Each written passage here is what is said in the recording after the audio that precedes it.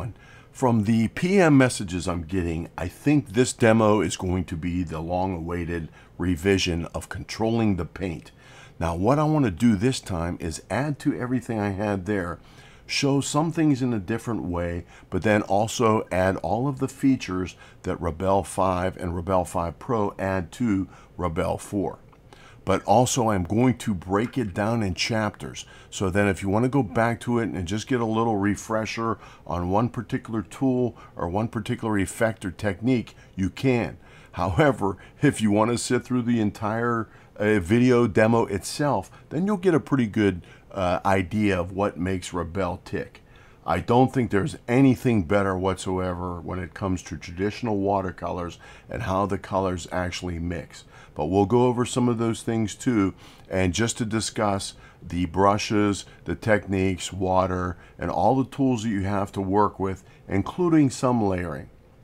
Now, let's get started because we have a lot to go over. Chapter 1, Color and Pigments. We will get started on that chapter here shortly, but I need to get involved in a little bit of background information that will apply to this entire demo, and that is how you perceive color. Now, if you're just doing this as relaxation, or you're just doing it to get started and colors may not be that critical, then that's fine. That's all you have to worry about. You don't need to go any further. But if you want to take your colors more serious, then you may have to start talking about the calibration of your monitor. Now, I come out of a professional photography background also, so the calibration of my monitors were very critical. And the reason why is it will look for a white point, neutral white point setting that I need, because when I photographed weddings, yes, all the dresses are white, but some have a very subtle blue sheen to them, and others have a very subtle gold sheen to them, depending on what materials they were made from and how they reflect light. I needed those subtle colors to be able to come out in the photographs. So with that said, what I would do is calibrate it, and this is the one I use right here. It's just the older Color Monkey system I have. Now it's i1 Studio from X-Rite, which is pretty much the same thing. But the difference when you calibrate is it will take in consideration your ambient light, which in other words, if you're working in a room with a lot of windows, then your light may vary from night to day. And if you're working under those same conditions, that's great, but sometimes you always don't have that option. So what it'll do is it'll calibrate your monitor system for what ambient light you have, providing you work in those same conditions all the time. It'll also measure the amount of light being reflected off of your monitor. So in other words, different monitors are made from different materials and reflect light in a different amount. So if I have lights behind me, or especially even light colored objects behind me, that object might subtly reflect off my monitor and really affect how I perceive colors being viewed off of that monitor. So that's not the same as just downloading an ICC profile and running with it. That is not taking in consideration your ambient light and your reflected light.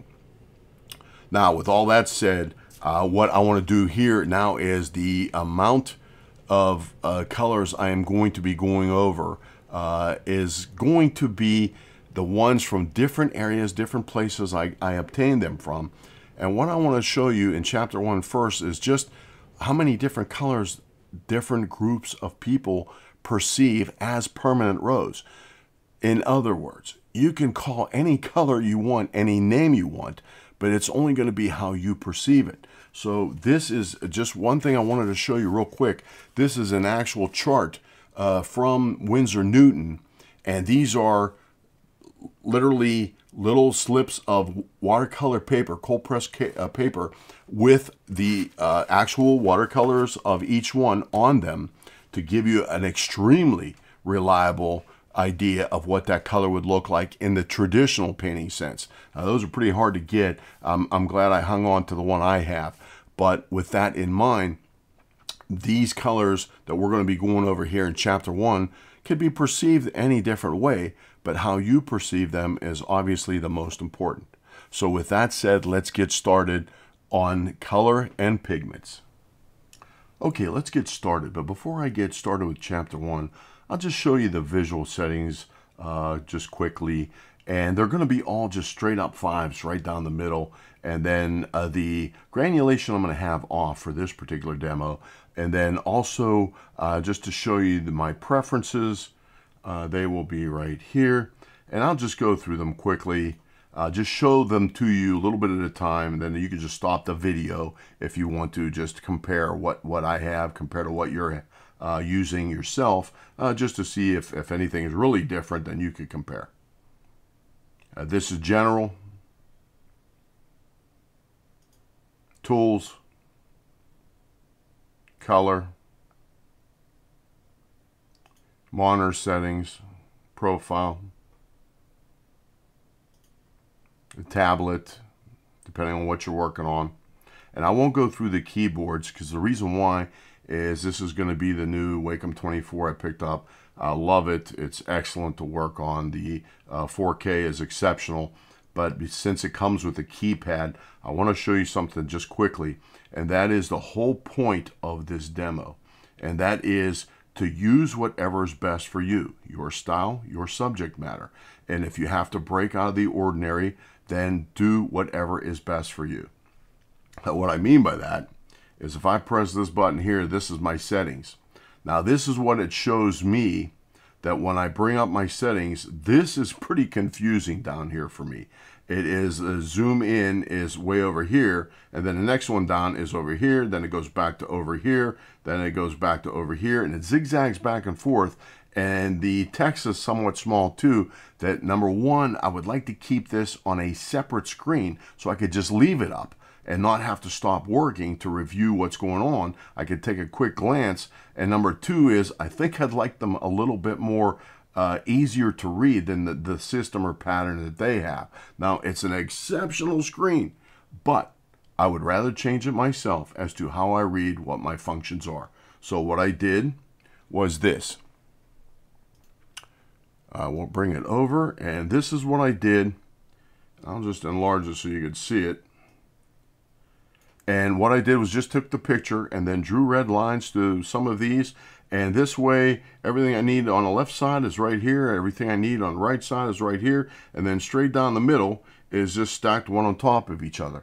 And that way I kept this particular file in layers so I could go back and change these if I need to or want to, but then also change them for different programs, because some of them do have different settings that don't cross over to other programs. So I try to keep them as same as possible throughout all the programs I use, but what I will actually do is change them if necessary, depending on what functions I have to use in each actual program.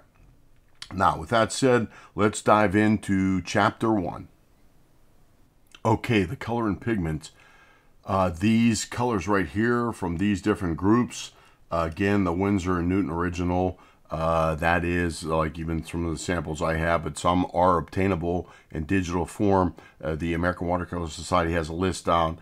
The artpaints.com, that's right from that website, these colors here. And the Winsor Newton PDF chart, that is also a downloadable chart that you could obtain that will give you some of the colors. But if you want to go by them, that's fine, but you would have to compare them side by side, because the whole point of this Chapter 1 is just to show you how different their colors are. So if you want to name a permanent rose and consider it your permanent rose, then what you perceive to be permanent rose may be up to you. In other words, if you see a whole bunch of different permanent roses, it may only confuse you as to what you think permanent rose should be. So with that in mind, you might be better off just going by no comparisons, and whatever you think a color should be, then call it that, and that's it. Otherwise, you may not even need to name your colors. I will use my specific colors all the time for good now that I've finally established a very permanent set. But what the tag previous, that's just my initials tag, that is the previous permanent rose I was using as to what I thought was permanent rose. But when I started comparing it to my traditional paint colors, I kind of started seeing something way off from my burnt siennas, my raw umbers, my sepia was way too light and even a little bit on the greenish side compared to what I thought it should have been. And that was only because I was using colors given from somebody else and I wanted to establish my own colors. So I compared them only to really see how different they were, but then to establish my own colors as to what I thought it was. And in this case, I actually went with the middle one, and that's what I consider my permanent rose now. If I do this, then that is my permanent rose. This one was a little bit too purplish. This one was too dark, and that was my previous one. So now that I have that established, and then what I want to do now is when you are mixing colors, Rebelle 5 is an exceptional program for traditional mixing colors, watercolors. And I will go here and I will actually add a layer, and we'll just call it layer 1, no big deal. But what I gotta stress is have patience when the colors are mixing, because they will change quite a bit. It is just like traditional watercolors. So with that said, we'll go to our bloom wet, and if I even wet the layer, that will even give more movement. We'll wet the layer and we'll verify that the layer is wet now. And then I'll just put a little bit of opacity in it. That's big enough. And then we'll grab our cobalt violet, put some down, and put some cobalt blue over it, and then I'll just let them go, and then through time lapse we'll see how much it changes.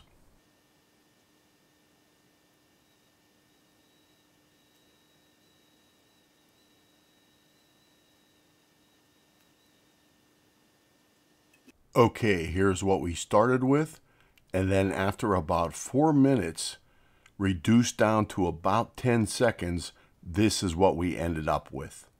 A very different movement of color. Okay, the last thing we'll go over in Chapter 1, Color and Pigments, is just more of an observation than anything. And that is, if you're lucky enough to get the opportunity to do digital watercolors, especially if you're doing any type of watercolors for the very first time, digitally is definitely the best way to go. Rebelle 5 reproduces the mixing of colors about as close as traditional as you could get, and I can't stress that enough. And the reason why is because when you work with traditional watercolors, colors, depending on whether it's a pigment or a stain, will actually dry as much as 30 to 40% lighter than what you put it down. And for some students or some newbies, that is really tough to get used to. You have to put down much more color than you really want, and then once it dries out, you're going to get a different effect of what you expected. As putting it down, it's going to change a lot. Whereas if I do this digitally, any color I put down, depending on whether it's a stain or an actual pigment, it's not going to matter. So once this bleeds together and once I fast dry it, what I see is what I'm going to get. And that way I can then also immediately put down different layers of colors on top of those depending on what I need. Now that's kind of important because I think, for my opinion, this is only my opinion, but when I work with traditional watercolors, I don't even like to use a hairdryer because you can to speed up the process of drying, but I think it sets the paper fibers a little bit different than the original wash. So for that reason, it almost takes, for me, almost like a plasticky effect. It repels water to me instead of actually absorbing it like the original paper did. So for that reason, I like to actually even leave my washes sit overnight, and then I will then put on the next wash after it's thoroughly air dried.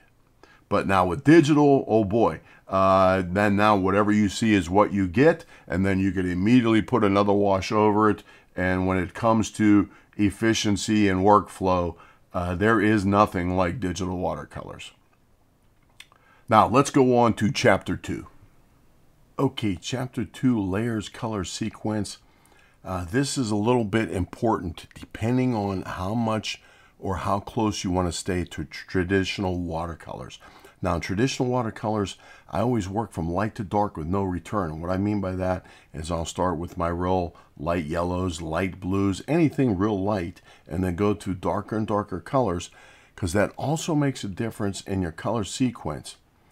Now, if I work, just say for example, on a barn or anything, and I have various colors involved, I may work with burnt siennas, raw umbers, blues to mix my grays. I have to work with the same color sequence, even mixing to a certain extent. And we'll go over that right now because especially in digitally, we'll have the proof right before us. Now, what I want to do is I will go to the red and yellow 100%. Now, we're not going to have any water involved in this. And then I'm going to start at 100% opacity. And being that I'm on my red and yellow layer, I will go to my red first. It's right there. And then I will actually put down a color swatch and then go to my yellow, put it down, and then now go to my yellow and red layer. And since I already have the yellow, I'll put it down on top of the red and then put the red down on top of the yellow. Now there's not too much dramatic happening there because the colors are 100% opacity. Now if I go to the red and yellow 75%, then I will change this to 75. Again, no water yet. I already have my red. Since we're on our red and yellow, we'll put it down first and then put yellow down. And now that's the red and yellow. Then now I'll go to the yellow and red. I'll put 75% of yellow down on top of my red and then red on top of yellow. Now you can already see the big difference of the optical mix between the two. So there it's going to be pretty important of what color you put down first depending on what you're going to end up with. Now if I go to my red and yellow 50%, we'll make this 50%. And then I'm already on my red, so I will put it down. Then go to my yellow, put it down. And then go to my yellow and red and put down the yellow on top of the red. And then the red on top of the yellow. Now the difference is a little bit less dramatic only because now we're down to 50. So we should expect a little bit less, even more so, on the 25%. And I will grab my red, but then we will change this to 25. And I'll put that red down and then go to the yellow, put it down, and then go to my yellow and red, put the yellow down on top of the red, and then put the red down on top of the yellow. Now, to a certain extent, I can even still see differences of overlapped colors of how they are optically mixing, even though they're on separate layers. So if we obviously could see the difference here between this color right in here and then this color right in here. But now if we even take a test swatch of this color here, put it down, and then take a test swatch there, put it down, you can see how different the colors are of what color it's getting overall. Then the same thing here, and then the same thing here. Now that's being taken off of a single layer. But now what if I actually let them mix on the same layer and then take the color samples from that? Let's try that next. I will just go down to the red and yellow. Let's start off with 75%. This time I'm going to put the water the whole way up to 100. And we're going to work on the same layer and let them mix. Now we're not going to wet the layer. We'll just let the colors mix in between themselves. So then that means I will start with the red. And it's at 75% right now. And I will put it down. And then I'll put the yellow down at 75%. And then what I'll do is stay on the same layer and put the yellow over top the red and the red over top the yellow. Now these colors should be mixing. If I go to the 50, start with red first. I'll first change this to 50. Put down the red, put down the yellow, and then put the yellow down right on top of the red. Put the red down on top of the yellow, and we'll let those mix. And then we'll drop down to the 25, but we're staying on the same layer. And I'll make this 25. And since I already have my red picked, I'll put the red down, then I'll put the yellow down, and the yellow right on top of the red, and the red on top of the yellow. Now we've left these mixed for a while. We can even leave them mixed for a little bit longer, but you could still see the difference, even at 100% water, that there is going to be a difference between the colors they are mixing. And this is going to be very important in the later chapters when we start working in transparent locked layer areas and we're going to be working with several different colors and how they mix and what they will produce depending on what color you put down first. That's very important, because if you're looking to render a specific pattern, specific color, then how you put your colors down will make or break your pattern that you're trying to create. Now we left them mix a little bit. I will dry them, and we will go back to, it really doesn't matter we'll go back to this one first. That's a 75. Now what I will do is then just look at the colors, and I'll make this 75 again, just for complete accuracy. But then if I take a color out of this, put it here, take a color out of that, put it there, we can see what different colors that made. If I go up to the 50, I'll make it 50%. And all it's going to do is show your mixed color at a specific opacity. That really kind of doesn't matter. And I'll pick that, put that down, pick that, put that down. And then now that's the color difference.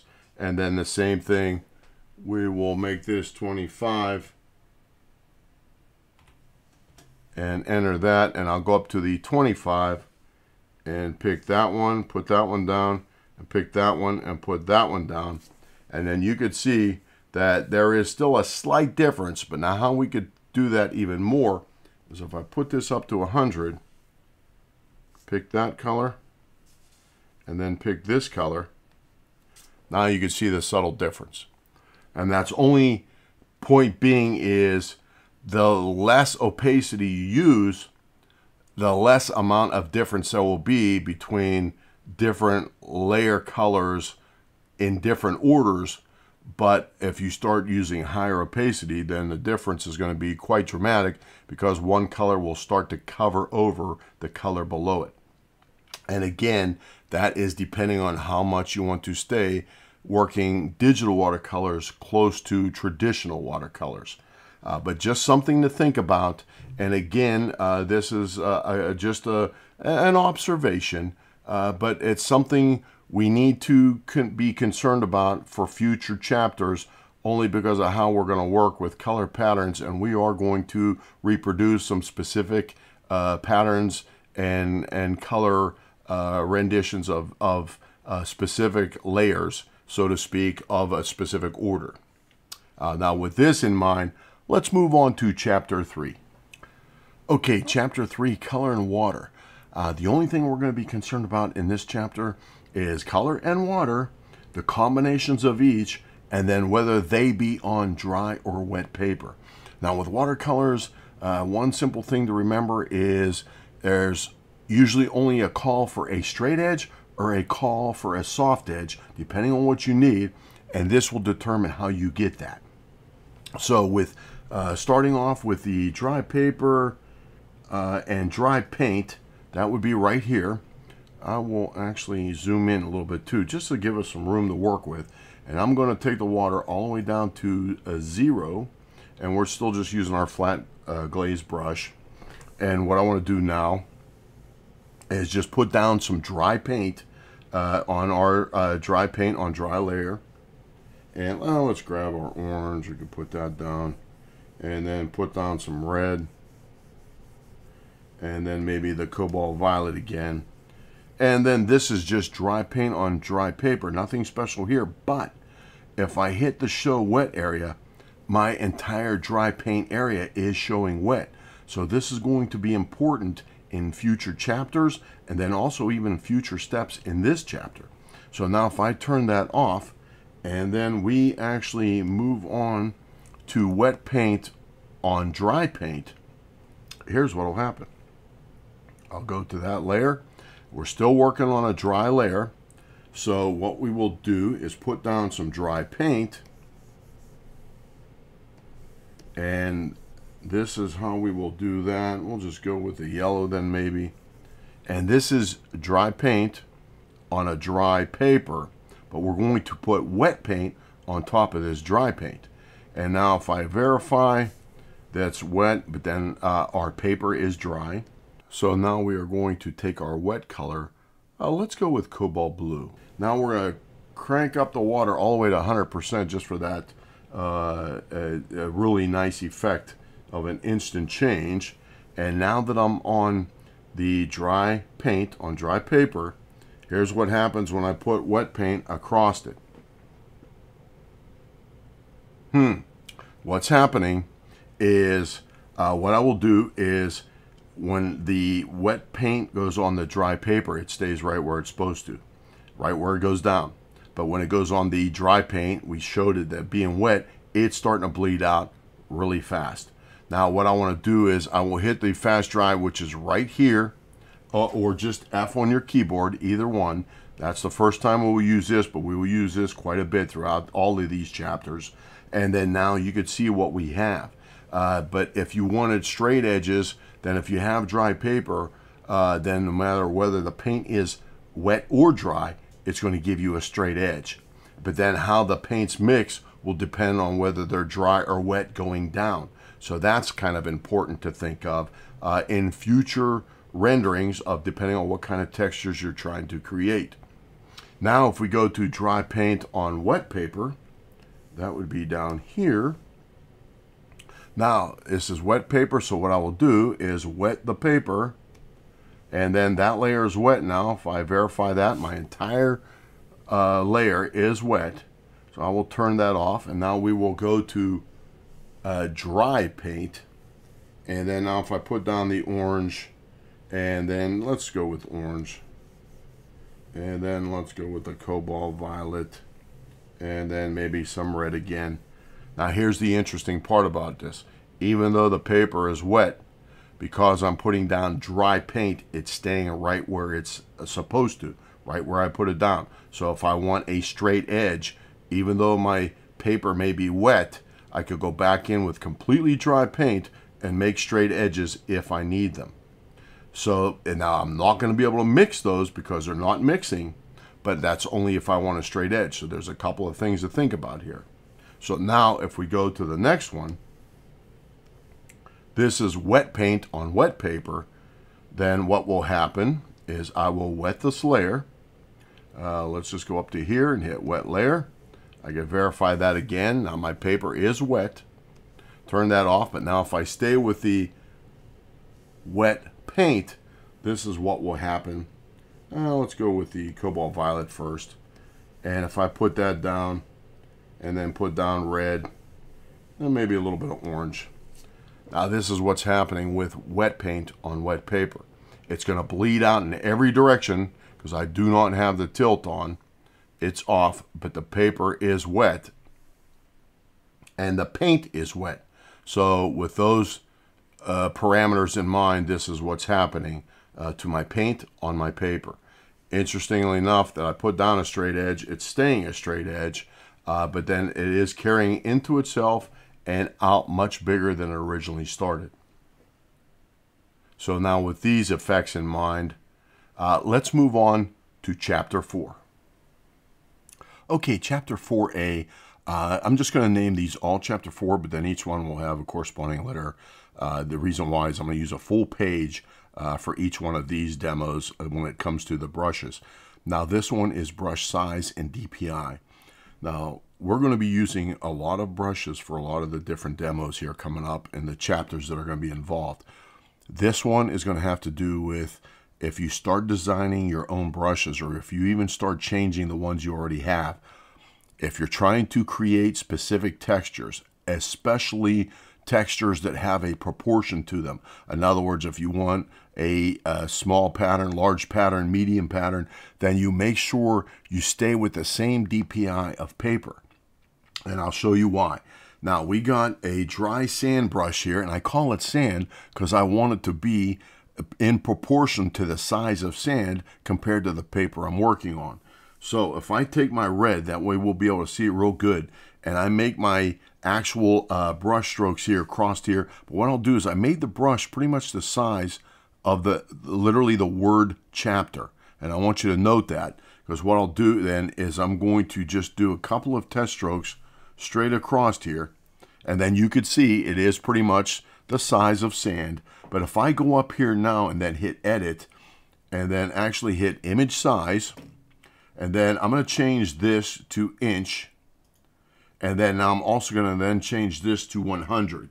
So instead of it being 12 inches by 12 inches by 300 dpi, it's going to be 12 inches by 12 inches at 100 dpi. Now I'm changing it quite a bit to make this obvious, but that is the point, just to show you the difference. So now if I hit OK, it's going to resize it at that value. And we'll let it do its thing. And then now it's at 12, but now look at the size of the brush. It immediately got much larger. So my point is, if you start designing brushes and you want a specific texture in mind, make sure you design that brush, or even more importantly, just always work on the same DPI. Again, I work at 300. I could always shrink it down if I want to put it up on a web or anything else, but I want it ready to go for print if I ever wanted to do something with anything I design for print. Now, if I go with that same brush, this is what I'm going to get, and it's not fine sand anymore. The texture and size proportion of it now is way bigger than what the original brush design was. And then even if I make the brush a good bit smaller, I'm still going to get that same size texture. If I change the color, then you could see the comparison. And what will happen is it's technically changing my brush because of the percentages involved. So if you want to keep with a specific size texture or design of your brush, then try to keep everything that you're doing with it the same. And that would be the DPI of the image size that you're working on. If you get what you expect out of your brushes, that will make your painting and drawing much more enjoyable. Let's go on to Chapter 4B. Okay, Chapter 4B, this is brush shapes with water.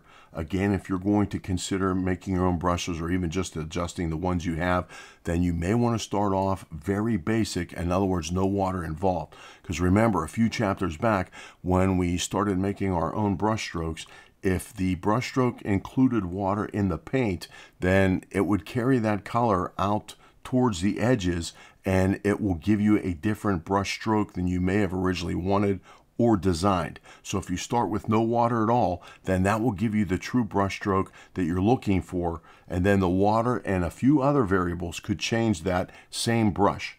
Let's start with the wet mop here. Now I'm going to take the water all the way down, and I'll show you what I mean. We'll leave it that size, and then we'll even go with the red here, and we'll make a couple of practice strokes.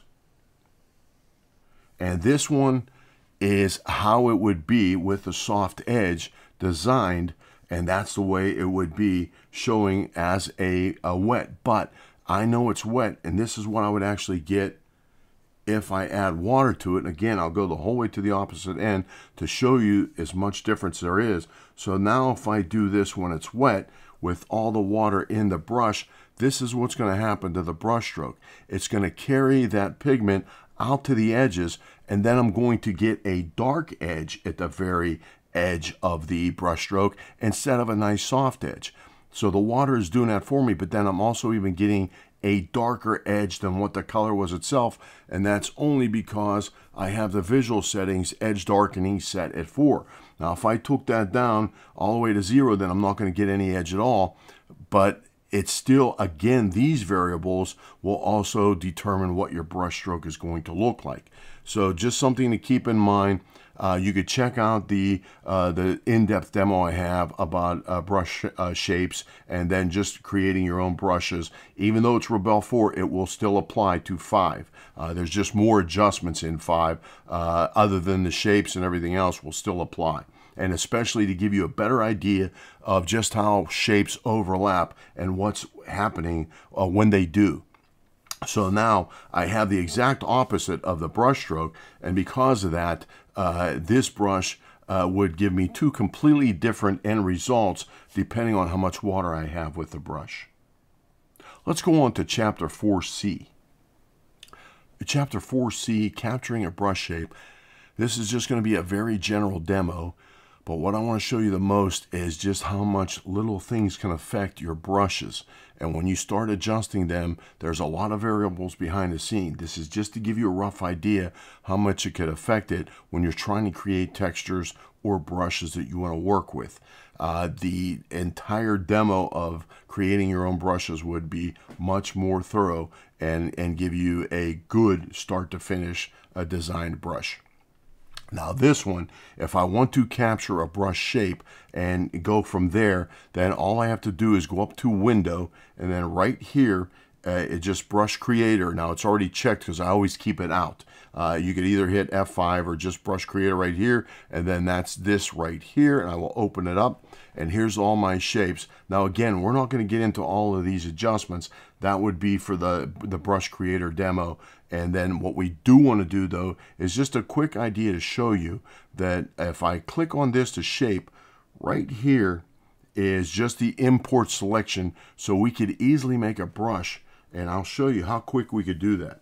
Let's go down to our splash texture, and we don't want any water for this for now, just to design the shape that we're going to use. And I will take the opacity down.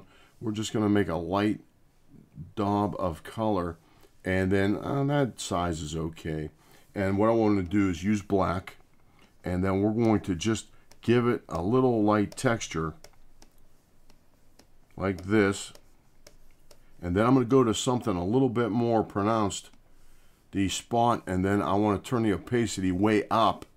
I'll make it bigger, but no water, and then I'll put these down of heavy dots, so they're just real dark dots on top of just like a lighter cloud of softness. And now if I want to take my selection tool, which right here, and then just make a selected square right around it, about right there, I'll enter that, and then now all I have to do is click this button right here, import selection. So if I click on that, there's my new brush already. Now, if I want to try that out, I have to hit Control D to deselect, so I could work on the rest of the paper. But now, just say for example, if I go to the my flat glaze, I set everything back to the way it was, so I could see what the new brush will do. And then now, if I actually select our new shape that we just designed, that's it right there. I'll make it a little bit bigger so we can see what's going on. Now I don't want no water again, just to see what it does. And I'll turn up the opacity a little bit to see what it will do. And we're going to use red just so we can really see what's going on here. If I use it, there's what our new brush is doing. So it's giving us a nice wispy effect of just a kind of a dry brush effect. You can see kind of like the bristles that are when you stop and when you start. It's doing a pretty decent job already. But if I add water to it, then it's going to give me a completely different effect. And I'll put up the opacity a little bit so we can see better what's going on. If I go down now, then what's going to happen is the same thing. The pigment is going to carry out to the ends, and it's going to give me a real subtle ragged edge at the start, at the end, but nice straight edges on the sides. So that would give me a completely different brush stroke. Again, depending on how much edge darkening I have set in the visual settings will determine how dark the edges will actually go. But here's the difference. Now here's with no water, here's with water. So that's how much that particular brush that we just designed is already changing.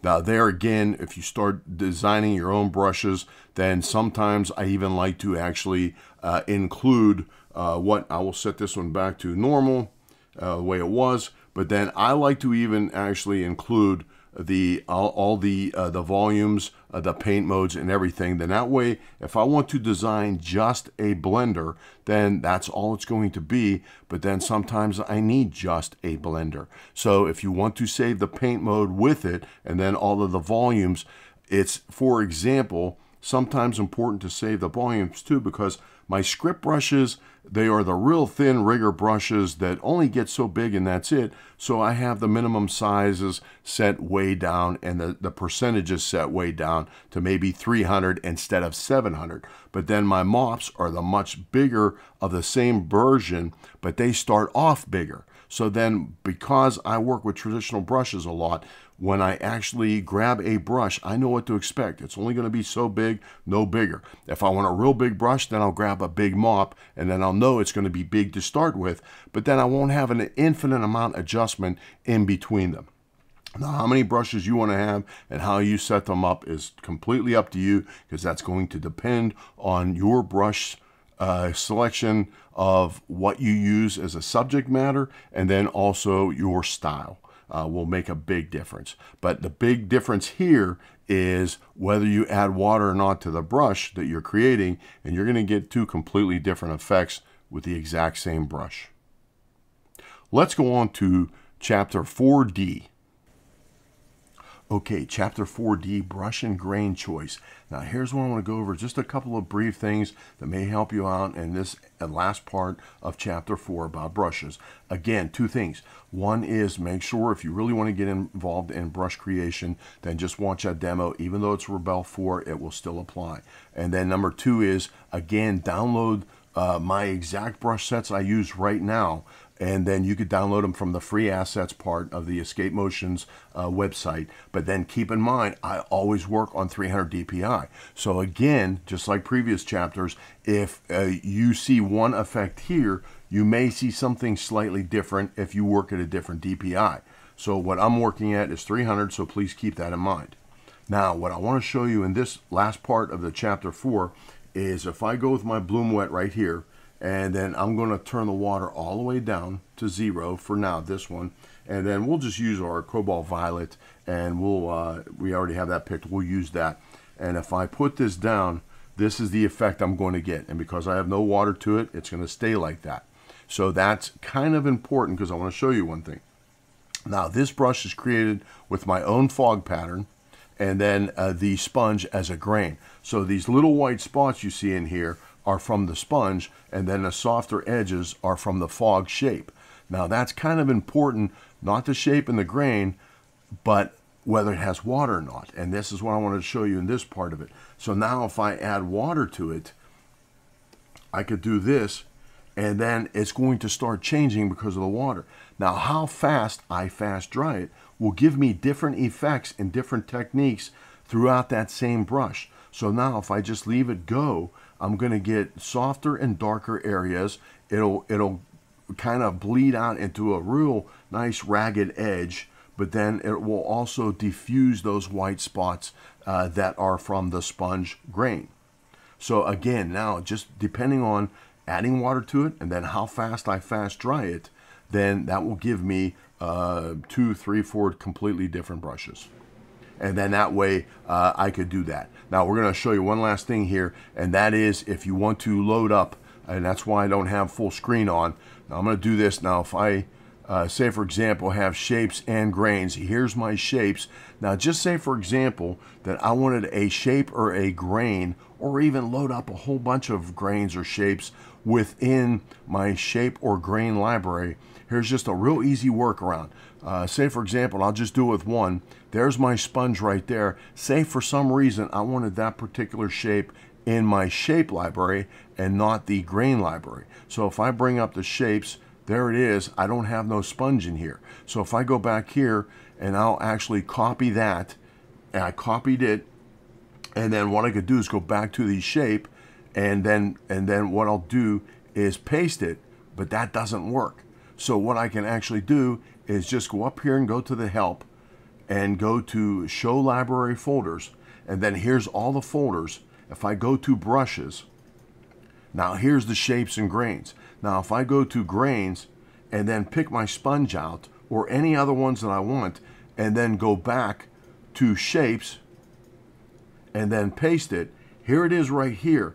But it's not going to come up until you shut down Rebelle and open it back up. Now let's try that. Just real quick here.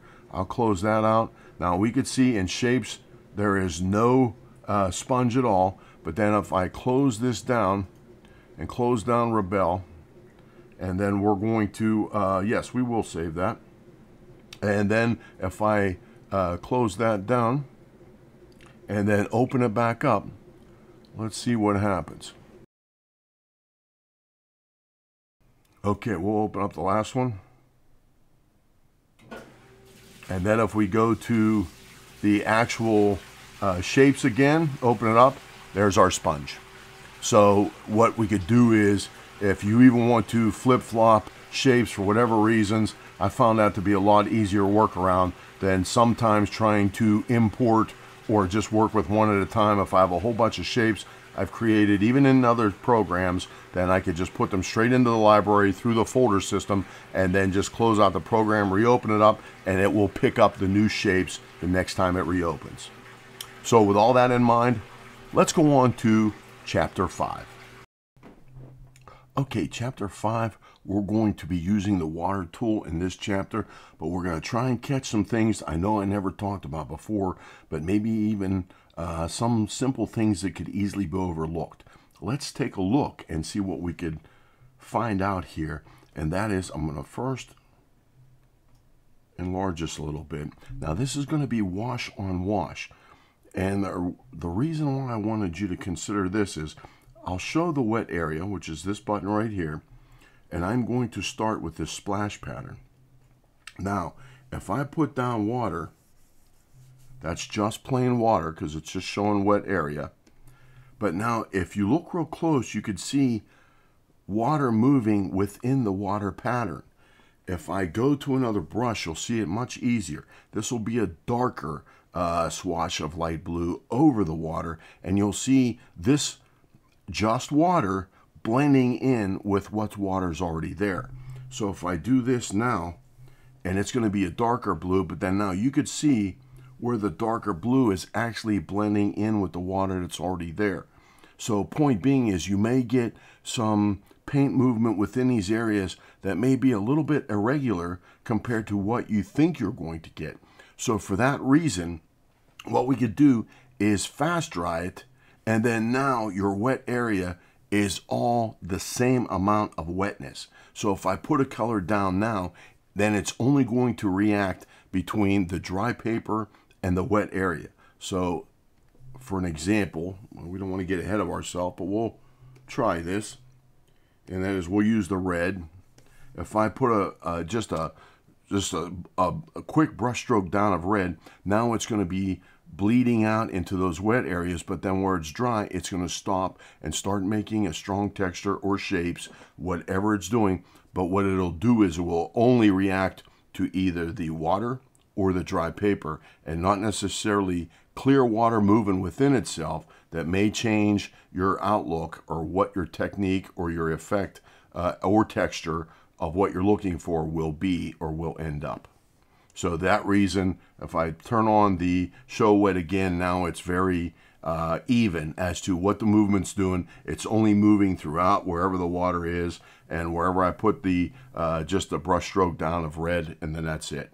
So again, if you start layering multiple layers of just water with the water tool, once you're done, you may want to fast dry it just to even up the wet surface and then paint from there. Okay, let's go on to the next one, which would actually be dry paint movement. Okay, let's move on to the dry paint movement.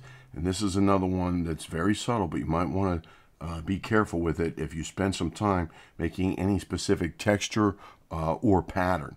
In other words, we'll give ourselves some room. We could turn off the show wet, and I will give ourselves some room so we can see what we're doing here.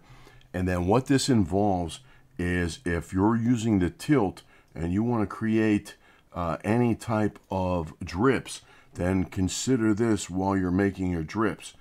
And that is, if I actually just go to, let's stay with the spots wet, and I will use the Prussian blue, and then we'll put that down. Now that's moving now. I'll fast dry it. That's what we'd get if we fast dry. But now remember, obviously the layer is still wet. So if I show that, then I could see that it's still wet. So if I dry the layer completely, now the dried layer is obviously dry, but here's what will happen if I actually put more color or something else on top of it, especially with the water tool, and we'll see what happens. We'll just put down clear water on top of this, and we'll just leave it go for a while. And even though the layer was dry, it's still picking up my color and moving it. So now what I'm doing is I have it cranked up pretty good, have a lot of water to it. So if you have your settings much more subtle, then what will happen is it may be much more of a subtle change of your painting that you may not realize what's going on. But even though the layer was dry, it's still picking up the color and carrying it, which would actually be like traditional watercolors. The reason why is many of the watercolor artists I know will use an atomizer spray bottle to actually spray on top of pre-existing paint, even if it's dry, just so a brush does not touch a pre-painted area. So that way you're not going to be worried about lifting up any color or moving any color once you start to get your design down. Now with that in mind, let's see. Now I might have a mess here now. And what I'll do is actually just hit the undo and then fast dry it just where it's at. Now that we know that it'll move even though the layer is dry. Let's move on to color on water patterns. Okay, next let's take a quick look at just some color on water patterns, just what we could come up with. I'll enlarge it again here just to see what we're doing. And then again, now this would be color on water patterns. So if I actually put down some water patterns first, and I'll show my wet area, we're going to turn off the tilt. But if I do this, let's put that back on. Now here is some patterns, but now here's the thing. If I actually even then just go with that same type of brush with color, then this is what will happen. This is it right here, splash texture, and then this is roughly the same. But if I mix up the brushes, then we're going to get different effects because there's only certain areas of the paper that are already wet. So we're going to get a very specific texture other than just putting paint down on just dry paper. So if I start with this one, let's go with some decent colors here. I'll turn it down a little bit and we'll leave the water up. And now this is what's going to happen with this one. And then now if I put, let's go with a cobalt blue, and I will put the, but we'll change a brush. Let's go with a splatter, spray heavy. Let's try that one right here. And if I just put down some of this texture, then these are going to start blending out too. But then what they're also going to do is they're only going to blend in the wet areas that I have. So now if everything is wet, then if I turn this off again and put some up here, then some of these are going to stay straight edge and others are going to blend into what water's already there. So now I'm going to get some really interesting, what would be called a bloom, as far as colors blending and bleeding together and getting some edges here and there. But then again, if I put some out here, then where the water is, it's going to blend in. And that's nice that you could put down a color first and then let things blend or bleed. But if you don't want to put down any color first and just put down water, so you don't have to start with a color you don't want, so to speak. In other words, if I put down blue first, I can, but then that will only react to the pattern that I am putting down. It's going to react to the pattern of water also, which would give me a different effect. So in other words, it's just like a pre-wash, that's all. But a pre-wash with a very specific texture. Okay, let's move on to just water patterns on color now. Okay, let's take a look at water patterns on color now. We're going to enlarge this so we can see what we're doing again. Take it down just a little bit and give ourselves some more room here to work. And then what I want to do is I'm going to put some color down now. And then so if I go to my watercolor brush, let's go with the bloom wet. Or no, let's have a stronger texture. And we will use, this time we'll use red. And we'll just have just 10% water, no big deal there. But what we'll see the difference will be is when we put down this color, and then what we're going to do is we're going to put the water tool, but this time we're going to put a splash texture here, the splash coarse, and then a round over here. And these are the two different patterns and or textures we will get. So depending on what kind of brush you use to put your water down, you're going to get a completely different effect. You may get a linear pattern here because of the round brush stroke, or you may get a what will be called a bloom that would carry your paint in just different directions, very spontaneous. But over here, you're getting a different type of linear pattern that will just actually carry your paint in a very specific way also. So once you have color down, depending on how you apply clear water over top of that color is going to also vary your end result and or texture. Let's move on to Chapter 6. Okay, let's move on to Chapter 6, the dry tool sponge, dry tool or sponge, whatever you want to call it. We're going to make this bigger so we can see what we're doing. Now you could use this a couple of different ways. Just even in this first demo right here, we have 3 more to go on this particular tool.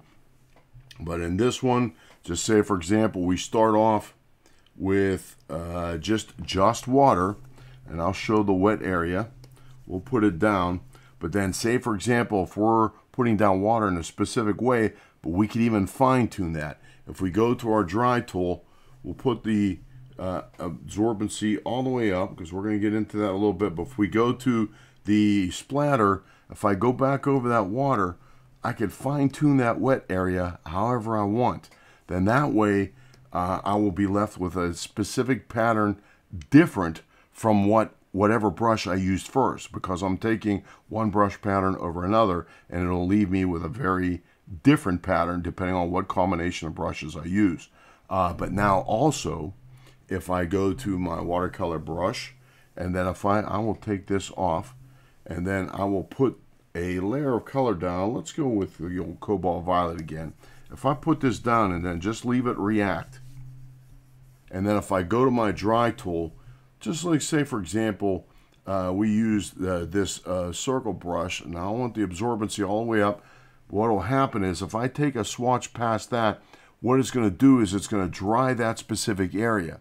So it's going to change how the color is mixing, and I will actually get some hard edges, because now that's where the paint is trying to carry the pigment, but it's stopping at the dry place on the paper.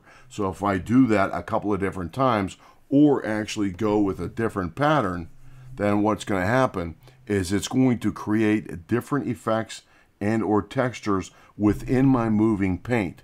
So that will change things quite a bit also when you use your dry tool over moving wet color. Let's go on to the next one. Okay, now with the dry layer absorbency, it's close to the same thing, but we're going to get a little bit different. And again, we'll enlarge it so we can see what we're doing here. And we'll put it right there. But now this time what we'll do is if we put color down, let's go with, let's try the French ultramarine this time. We'll make it a little bit bigger. And then we're going to put a lot of water in it. And then we will stay with the same bloom wet. And if we put it down, things are going to be moving around pretty quick because we got a lot of water in it. But then if we go to the dry tool, we could put down one effect here. But then if we put down the absorbency way down, then what we could do is put another effect here. And what it's going to do is it's going to slow down the process but not stop it completely. Over here, it stopped the process of the color blending out, and it's going to give us hard edges, but here it's just slowing it down. So if I put on the actual show wet, you can even see that there are some spots here. If I move it up a little wee bit more, then you can see that it's taking out the water, but it's not taking it out completely. So in other words, it's just slowing down the mixing process, but not stopping it completely like over here.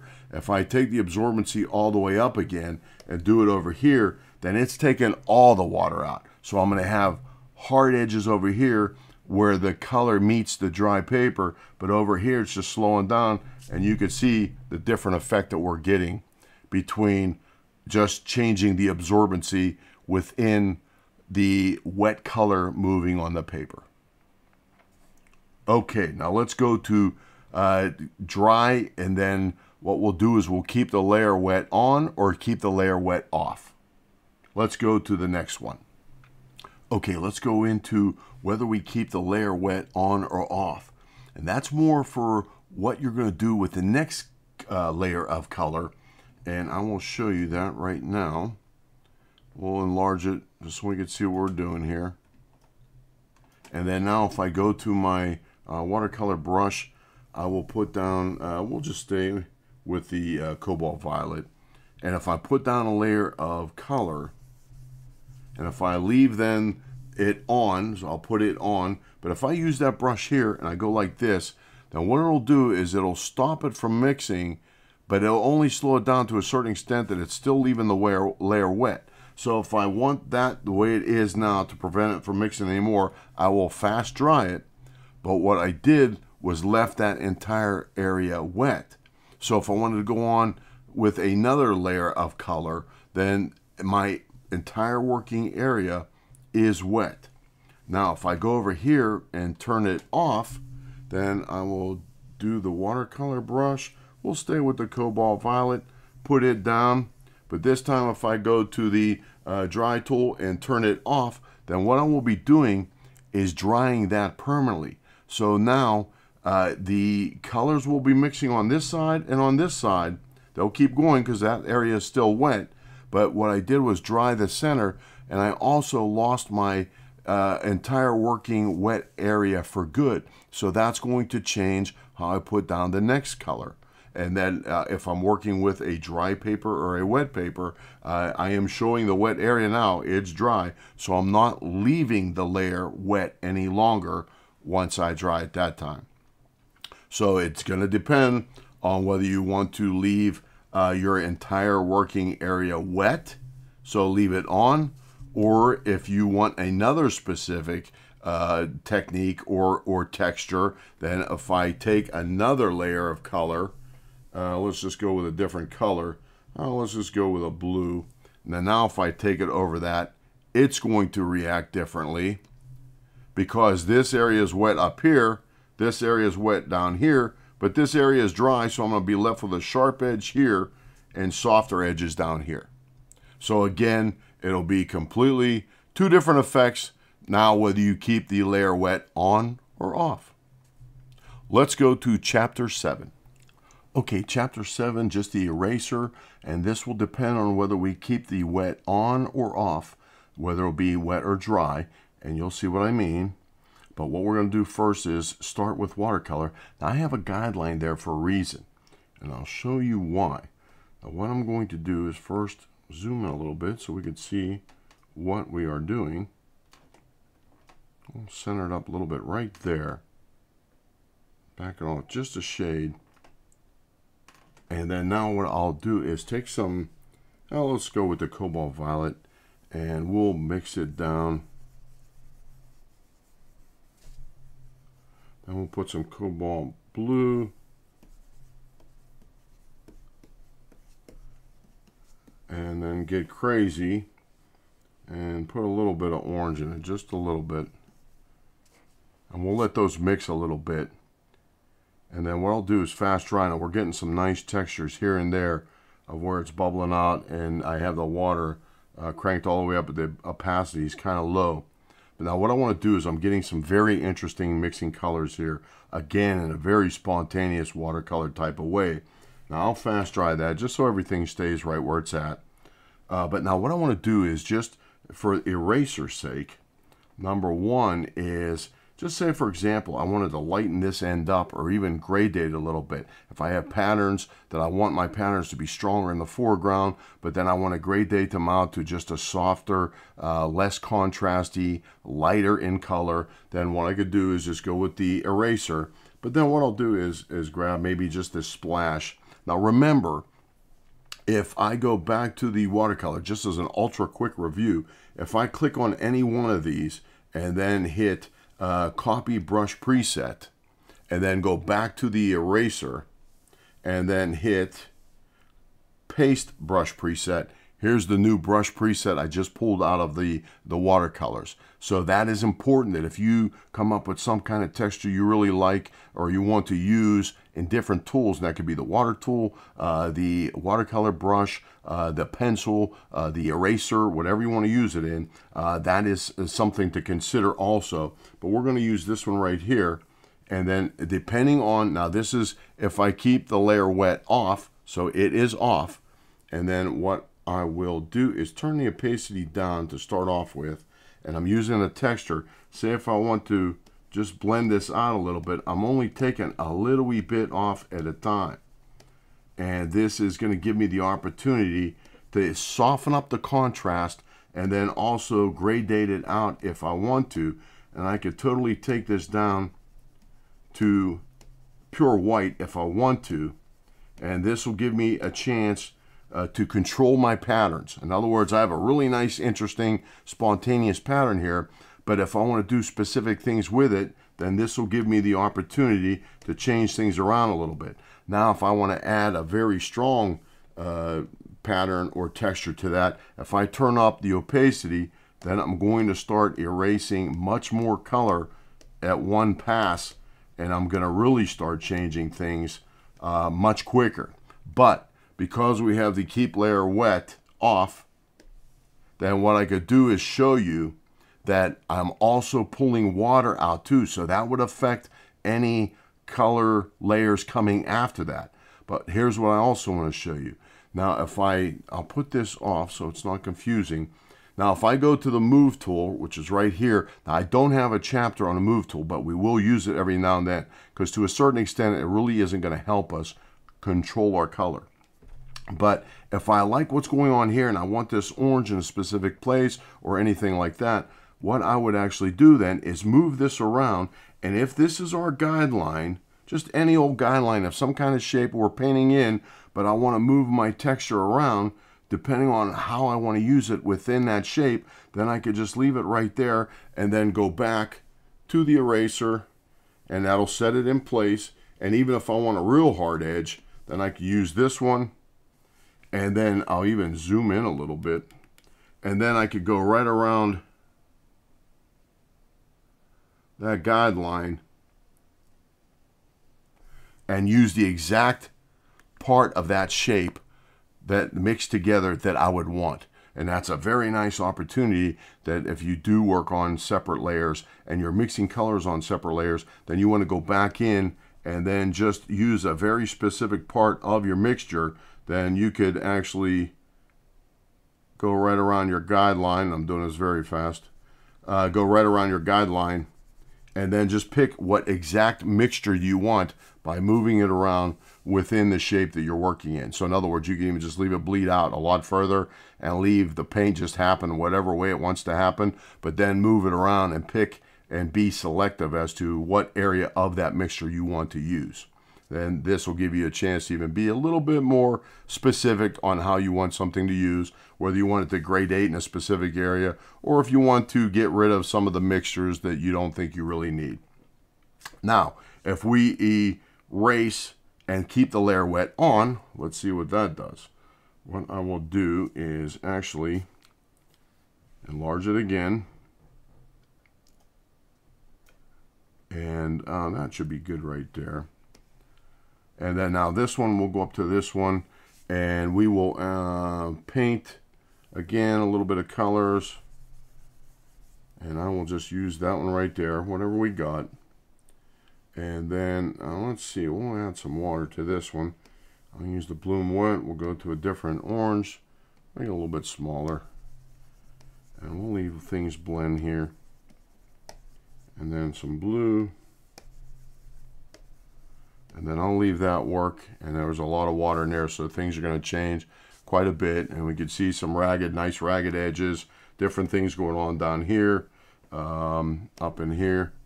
We'll leave it work a little bit, but then now what I do is if I go to my eraser, but then keep layer wet on, if I start erasing, it's going to remove color, but not the water. So what that will do is then it will leave the colors mixed continuously. So if I go to a soft round and I take this off down here, this is going to still be mixing because everything is still wet. So you can see the color starting to pour back down into that area. So what I will do is lift up colors.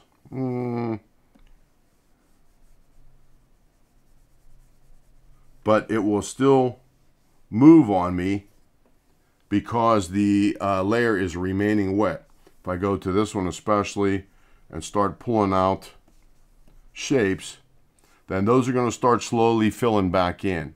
So I'm creating an instant new texture just by allowing the layer to remain wet. If I take the opacity way down or way up, that will also change how quick I pull out the color, but not the water.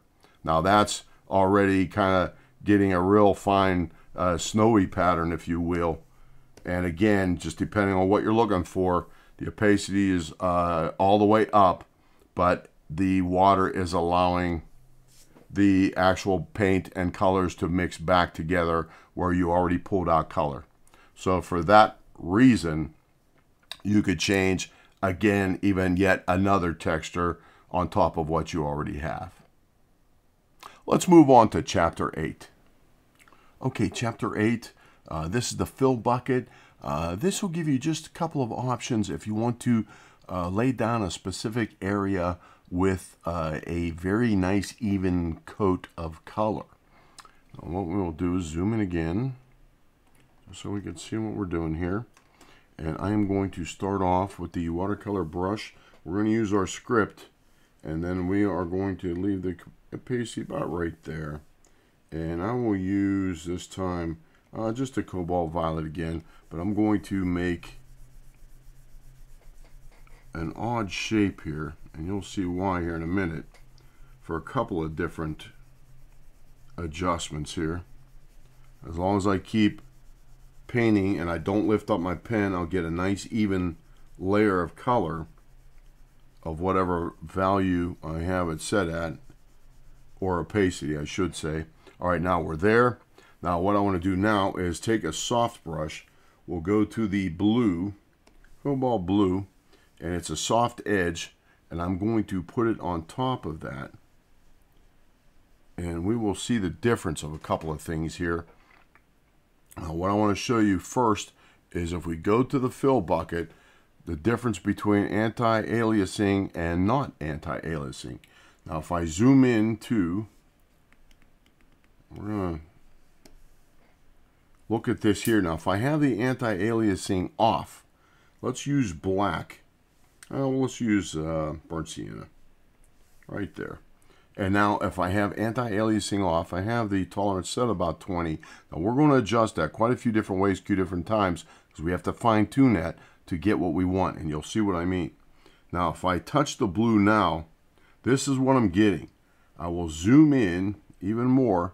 We're already 170, there's 250, there's 300%. We're getting a fairly ragged edge. It's a sawtooth edge, it's very hard.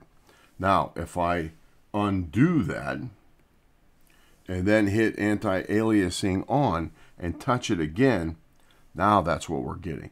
It's a very nice soft edge, and it pretty much blended in with the soft edge of the brush, so it tapered it down and feathered it in for us very nicely.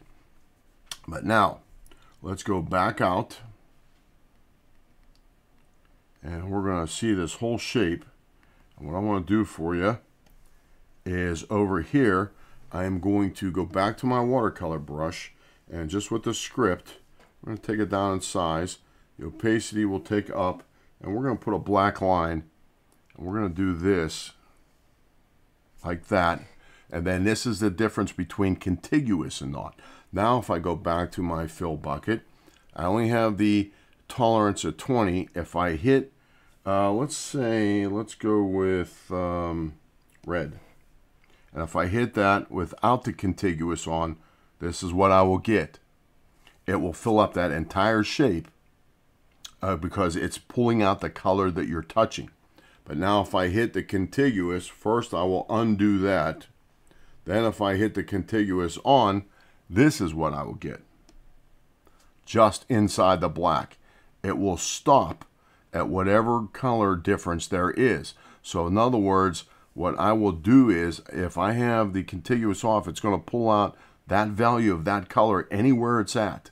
So in other words, if I even made more strokes of black, well, let's do that.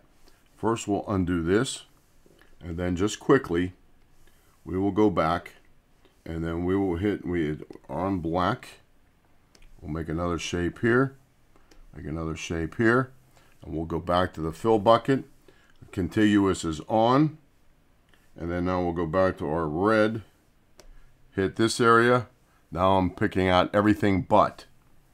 If I take the contiguous off, I'll undo that. I'm getting everything again.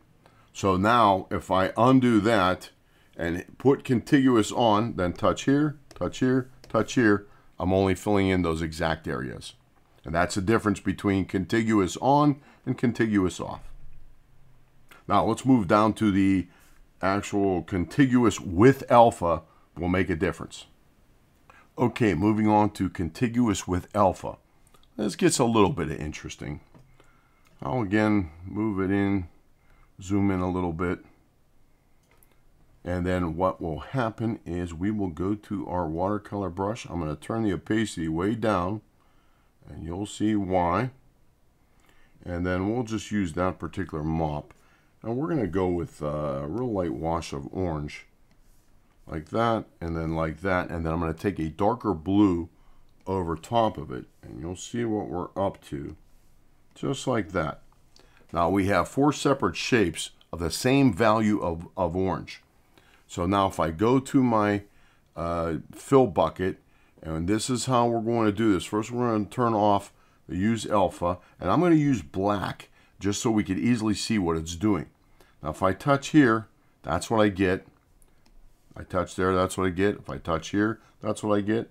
And I touch here, that's what I get. And we're all using a tolerance of 20.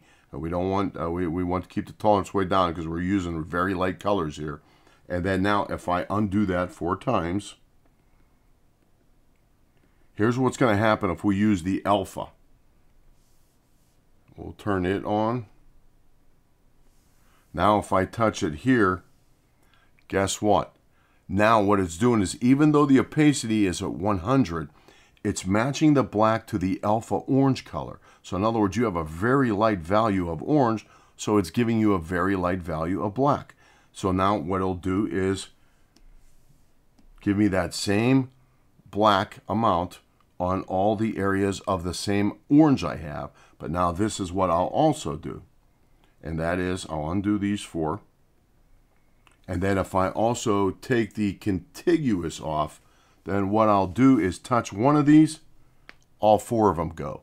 And the reason why is it's matching any value of that orange across the paper, even though they're separate, and even though blue is dividing them, then what it's doing is it's still coloring in all 4 of those shapes of the same value of orange at the same time. And that's what the alpha will do without the contiguous. There's different things going on there. Without the alpha, I will get that very dark black 100% opacity. With alpha, I'm getting the value of black that will match the value of orange. And then also, with or without contiguous, I will grab all the entire values of orange that are alike all at the same time, or not. Now here's what I also want to show you, and that would be this right here. But for this one, we're going to zoom out and just show the entire page, and then I have the contiguous on and off. And here's what we'll do. We have the fill bucket here, and I'm just going to go to a yellow, and I'm going to fill the entire page. Now if I touch down, nothing's happening. And the reason why is I still have use alpha on. If I use alpha, there is no color there at all, so it's not going to work. If I touch anything with color, it's going to work. But now what will happen is, if I actually, I'll undo that. If I take alpha off, then I touch down here, now it's going to fill in my entire background. But now look what it did, since the text is on the same layer as that I have my contiguous on. So if I undo that, turn off my contiguous, now the entire page is yellow. Not the gaps in between the letters that are closed off and sealed, like right here, and right here. So now with that in mind, then what it did, because my tolerance is so low, it only filled in the white of the area and it left everything else the colors that they originally were, or what we added to them with the fill. Let's move on to chapter 9. Okay, chapter 9, pause diffusion, whether it's on or off. Now this is going to be pretty much straightforward, and this will only take a few minutes, very basic, but it could make a big difference. And what I mean by that is we will start on layer 1. We'll go to our watercolor brushes, and we'll start using any kind of brushes. And what I will do is zoom in again so we can see what we're doing. And now the diffusion is off. Okay, so now if I wet this layer, we can verify that it is wet. And then I turn off the show wet area. But then if I start working with any kind of colors, this could be anything you're working on, whether it be subject matter, style, and I'll just use some different brushes here too, even just to mix them up. And then we'll also mix up whether or not it has water in it. And then we'll mix up some more brushes. And then we will actually try a different color. Now what's happening is I am putting down some of these at the very end. If I put this down and change the opacity, I'm putting this down. Now if I hit fast dry, this over here has been mixing quite a long time. I put this down first and then this in here and then went into the burnt sienna here, and now this is finally starting to change. But my point is when you start laying down colors and then you start jumping to different brushes, different colors, different values, the whole time you're doing that, your first layer of colors are already mixing and things are already changing. So if you want the same effect throughout your entire mix, then we would go down to here and then actually turn the, we will go to the next layer, but then turn the, right here, the pause diffusion on, and then we will show the wet area. What I could do is even wet this layer again, but now what I will do is turn that off, but now go to the same thing, any kind of brushes with any kind of colors.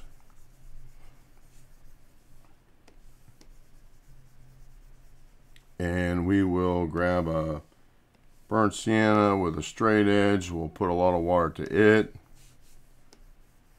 And then we could even go to a blue, grab another different type of brush. Nothing's happening, which is great. I could do anything I want for as long as I need to. And then at the very end, take the pause diffusion, turn it off, and now everything will start to mix all at the same time. All the different colors, all the different brushes, whatever I need to use or put down to maybe design a specific tree line or anything else I'm doing, a specific side of a building or whatever.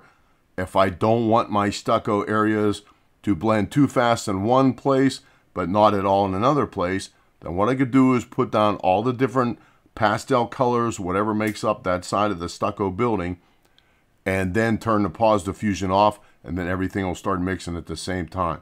To a certain extent, you'll have more control over your mix, and then you could stop it when you want to, and then you'll get pretty much the same effect throughout the entire mix, depending on what brushes, colors, and opacities you're using. Let's move on to chapter 10. Okay, chapter 10, the marquee tool. We're going to go over the marquee shapes, the different shapes, then making a selection and adding and subtracting to it, using a selected area and then resizing it using the transform tool. There is a couple of tricks there other than just trying to grab something and resize it. I'll show you that, and then we'll go into the magic wand and discuss the different tolerances as to how we could select specific areas and try and fine-tune our selection. Let's take a look at the marquee shapes first. Okay, let's go to the marquee shapes. I'm going to zoom in again just so we can see what we're doing here. And we're going to start off. Here's the marquee selection tool right here. and then this is the different shapes. We'll go through all of them, and then this is the different modes that we could use, whether it be add, subtract, to invert. We're going to go through all those too. But right now we're going to just concentrate on drawing a rectangle of any kind. So if I move this up or down, left or right, I will be able to make any size I want. But then just say, for example, I want this shape here, then all I have to do is hit enter, and then that will be my selected area. Now, if I want a perfect square, then all I have to do is hold the shift down as I'm pulling one of the corners, and it will make me a perfect square, whatever size I want. And if I say, for example, want this right here, this shape, we'll make it a perfect square. And then now if I use this particular area, if I go back to my watercolor brushes and just say, for example, we'll grab the old cobalt violet. Now this is even something how we could even use a selection tool for blending purposes. So in other words, if I move this down, I want to center this up a little bit, and it's a fairly small area, so but we're still going to make use of it. If I put down my cobalt violet and just say, for example, this is any given shape, it's already blending, already mixing, but now if I go up here, hit my selection tool again, and then right here, invert selection, if I click on that, now the entire page is selected with the exception of this box. So now if I just say, for example, go to my blue, and if I put my blue down, it's going to go right up against that cobalt violet, and not too much is going to happen because the selection tool is protecting that violet. But watch what happens if I hit deselect. I'll go up here, and this right here is deselect all. If I hit deselect, now my blue starts running into my cobalt violet. So if I want to actually control a wash, or when it starts to happen, I could use the selection tool to hold paint back until I'm ready to leave it release, and then it will release when I want it to. Now that's just an option. Now, let's fast dry that. We'll keep that the way it is, and then we'll go on to the other shapes, and it's the same thing with the ellipse. If I start drawing with the ellipse, I will get an ellipse any size I want, but then if I touch down and hold shift as I touch, then I'll get a perfect circle. And then again, if I make that circle over my given shape, hit enter, I will select that particular area, and then if I even go back with another color now and then put that in, then this would be only that area is where I'll be painting, which is great. This kind of reminds me personally of back in the airbrush days when you used to use a piece of tracing paper and you would just put it down and keep moving the actual paper and just keep on giving lines or a specific repetitious shape. Whatever you want to do, you can keep on using that same hard edge. So again, if I hit deselect, I'll just hit Control D on the keyboard, or you could hit it up here. Right here, this is the deselect right there. So if I hit that deselect, and then what will happen is I could go back and just go to a square again, and if I even make just a line here, a real long rectangle, hit enter.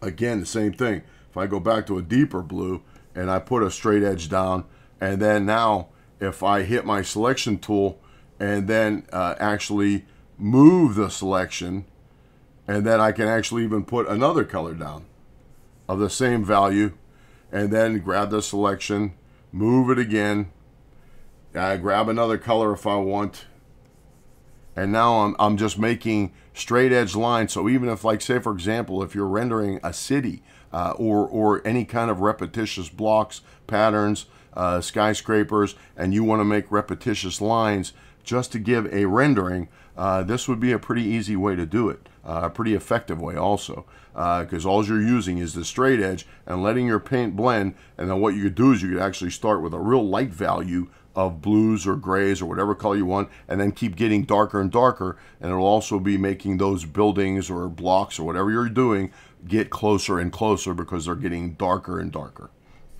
Now, if we go to the, let's go to the polygon. Now all that will be is every time I touch down and lift up, I'm going to be able to put this dot, next dot, anywhere I want. So if I touch down here, then I will be able to move that dot anywhere I want. So this would be a straight edged shape, but it could be as many sides or as many different overall shapes as that I want. I touch here, touch here, touch here, and then if I touch back to the original point, then this would be my protected shape. And if I hit enter, then that is now my protected shape. So if I go back to any kind of color, then this would be the protected area. I'll fast dry that, and then we'll go back to the next one, which is the freehand. And the freehand is really nice that if you're working with some kind of irregular shape, then you could actually go back in and just quite literally freehand any shape you want. And when you connect it back up, it will connect. And then if you hit enter, that's the shape you want. And then you can move that around also however you want, and then use it to protect a specific area, or just to paint in just a pretty much an erratic shape of something that you may want also.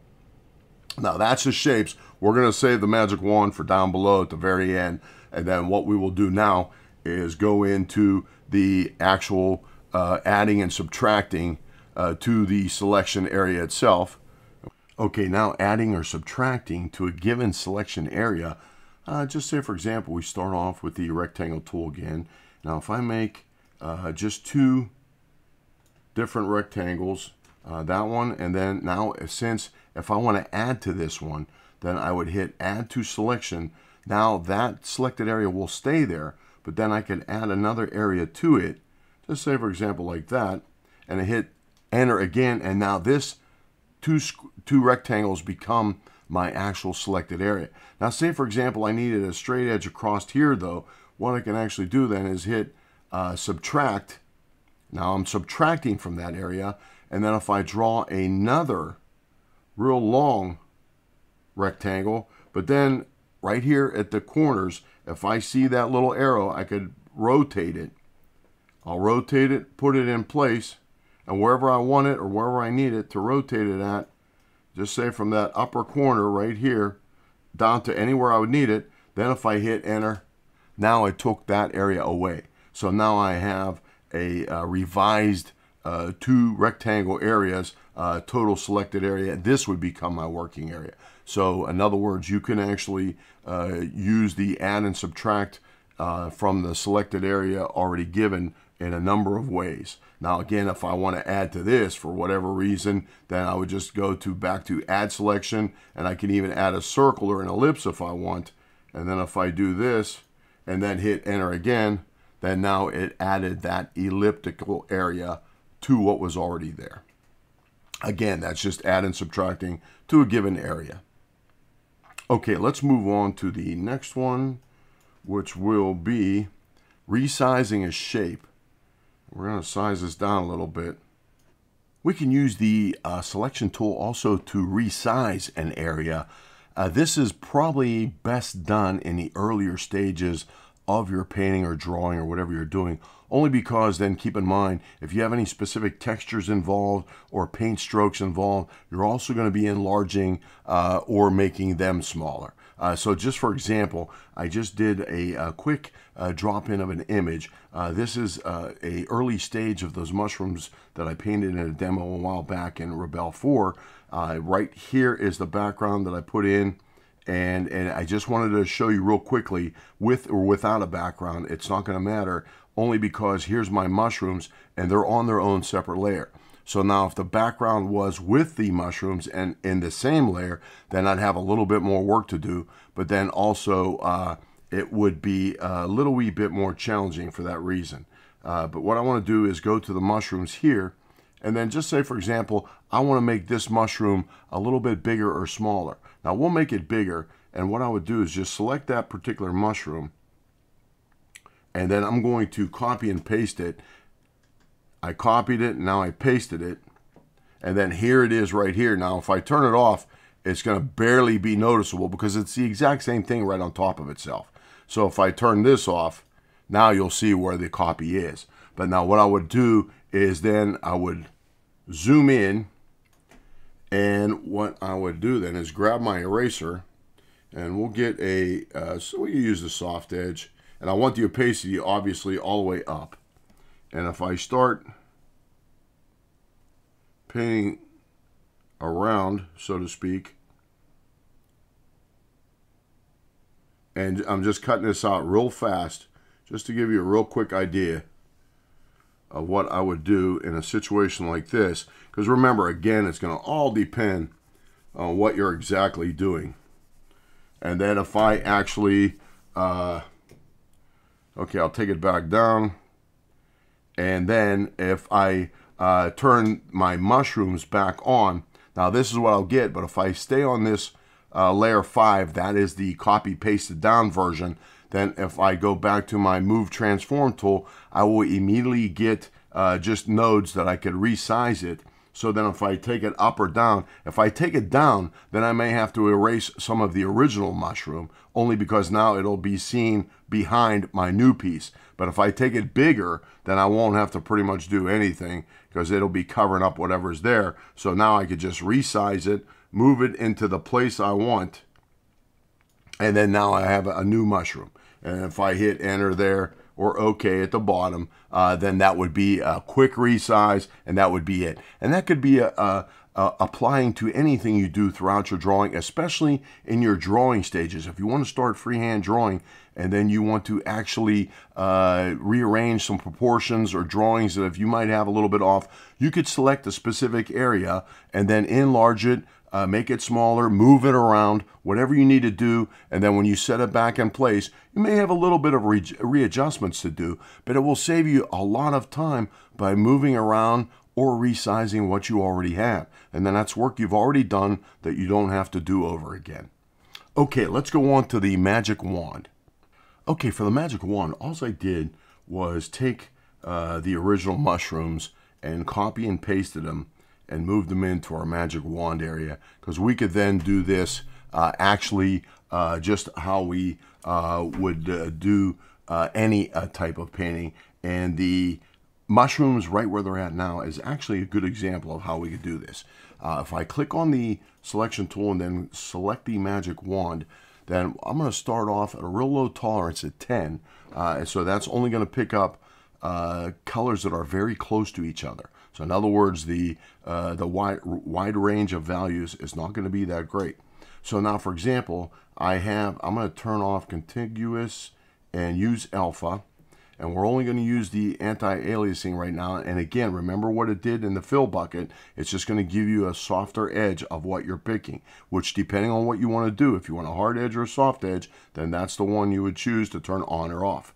Now, if you want to actually just like, say, for example, I want to select this cream color right here, then what I did was, because the contiguous is off, it's going to select that same value throughout the entire painting. And because it's on a tolerance of 10, it'll pick up values that are fairly close to that. Now, if I turn it all the way down to 0 and then do that again, then it's going to be a smaller area. You can see how busy the selection area is that what it picked, only because it's picking much closer in value of what you exactly selected. So now, if I deselect that and try it again with the contiguous on, then what I'm going to do is wherever I touch, it's only going to pick that specific area. So in other words, if I have a value change down here at the bottom of this mushroom, then it's not going to pick anything down in here. If I pick this right here, then now all of a sudden it's just on this mushroom, and that's it. So in other words, it's only going to pick a specific area of that value that you have the tolerance set at, and then if there's colors around it that break it from the same value in another area, it will not select that area. So now if I again turn that off, then what it'll do is select everything across the mushrooms that are that same value. So then again, it depends on what you want. Now, if I want to fine tune that particular selection, then I could just adjust the tolerance. If I go up to 20 and then select that exact same area, I will unselect it first. And then if I select that now, it's selecting a little bit of a bigger area, only because it's including more value in that selection. So if now that things are a little bit lighter or darker that are close to the exact pixel that you picked, then it's giving you that area too. So then what you could do is you could really fine tune that. Say, for example, I wanted to get this burnt sienna value involved too, I could do one of two things: either mess with the tolerance, or if I just hit add to selection and then touch that color also, then now I'm also going to get that color too with it. So that depends on how you want to do it or how you want to adjust your selection. That then you could see that now, just to see what we have selected, I'll go back to a brush and go back to red, and I'll make it a little bit bigger, and we'll just go over everything, and you'll see that now that would be the area that I had selected. Now if I invert that selection, then obviously everything that doesn't have colors to it would actually then be the just exact opposite if I inverted the selection. But you can see that since I was pulling out the cream colors and the little wee bit of the burnt sienna colors, it left this brown behind. When I put the red over it, it left this darker raw umber and even a little bit of a sepia that it did not select that area, so red did not go down in those areas. But if you want to add, like, just you could see what it's doing here, and if I deselect, then you can see that I'm adding red to a very specific area. So if you want to get a light orange or a light blue value to just specific areas of whatever you're doing, then that's a really good way to select that specific area and then go back over it with a wash or what have you. But then you could even make the wash on its own separate layer, and then that way you could decide whether you like it or not. Let's go on to Chapter 11. Okay, Chapter 11, the transparency lock, or also known as the lock transparency right here. This is the tool we're going to be using in this chapter. Now this one has some pretty big advantages. Arguably it's my favorite tool. Just what it does and how it does it, any program that has it, I definitely use it. But in this particular case, we're going to be able to use it a great deal. And that is, just say for example, transparent lock, a wet layer. Now what I will do is I will zoom in again so we can see what we're doing. And then I want to go to my water tool right here. Now if I put down, we'll use the splatter. If I put down just a layer of water, that's all we'll see because we can't see anything. It's clear water. If I hit show wet area, now I can see what I did. But here's the difference. Now if I turn that off and then actually hit the lock transparency, which is right there, the lock transparency is on now. But if I go to, just say for example, a red color, bright red, so we could see it real easy, we'll go to our watercolor brush. The bloom wet is fine. If I start painting, nothing's happening. And the reason why is because it is considering the entire layer transparent. So being that you have the transparency lock on, it's not going to let you paint anywhere. The only thing it'll let you paint on is a little bit of paint that's already there or started. So for that reason, if we do this, turn off the lock transparency, turn on the show wet area again, now put on the lock transparency, then we can even turn off the show wet area again if we want. So if we leave on the show wet area and before we turn it off, hit the lock transparency, now this is what happens. If I take that same red and go back over it, now all of a sudden I could go back over just the water area. I locked that area so I can't work anywhere else but where that water was. Now this is just another option. The reason why is if I put down a color first, that's fine, but then maybe I don't want that color in that entire area. And what I mean by that is if I put a clear wash of water down, let me undo this. So now we know that our wet area is still there.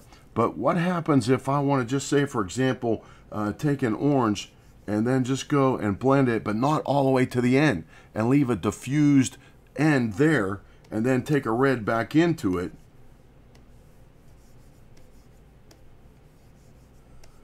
And create a shape that doesn't include my total wet area. In other words, if I put a color down first, then that color is going to be everywhere. That is, if I just started with a color, whether or not I use transparent or lock or not, but this is starting with just water. And then if I hit the transparent lock, now I can put the color down where I want, but it doesn't necessarily have to be the entire wet area. Just another option to control your color.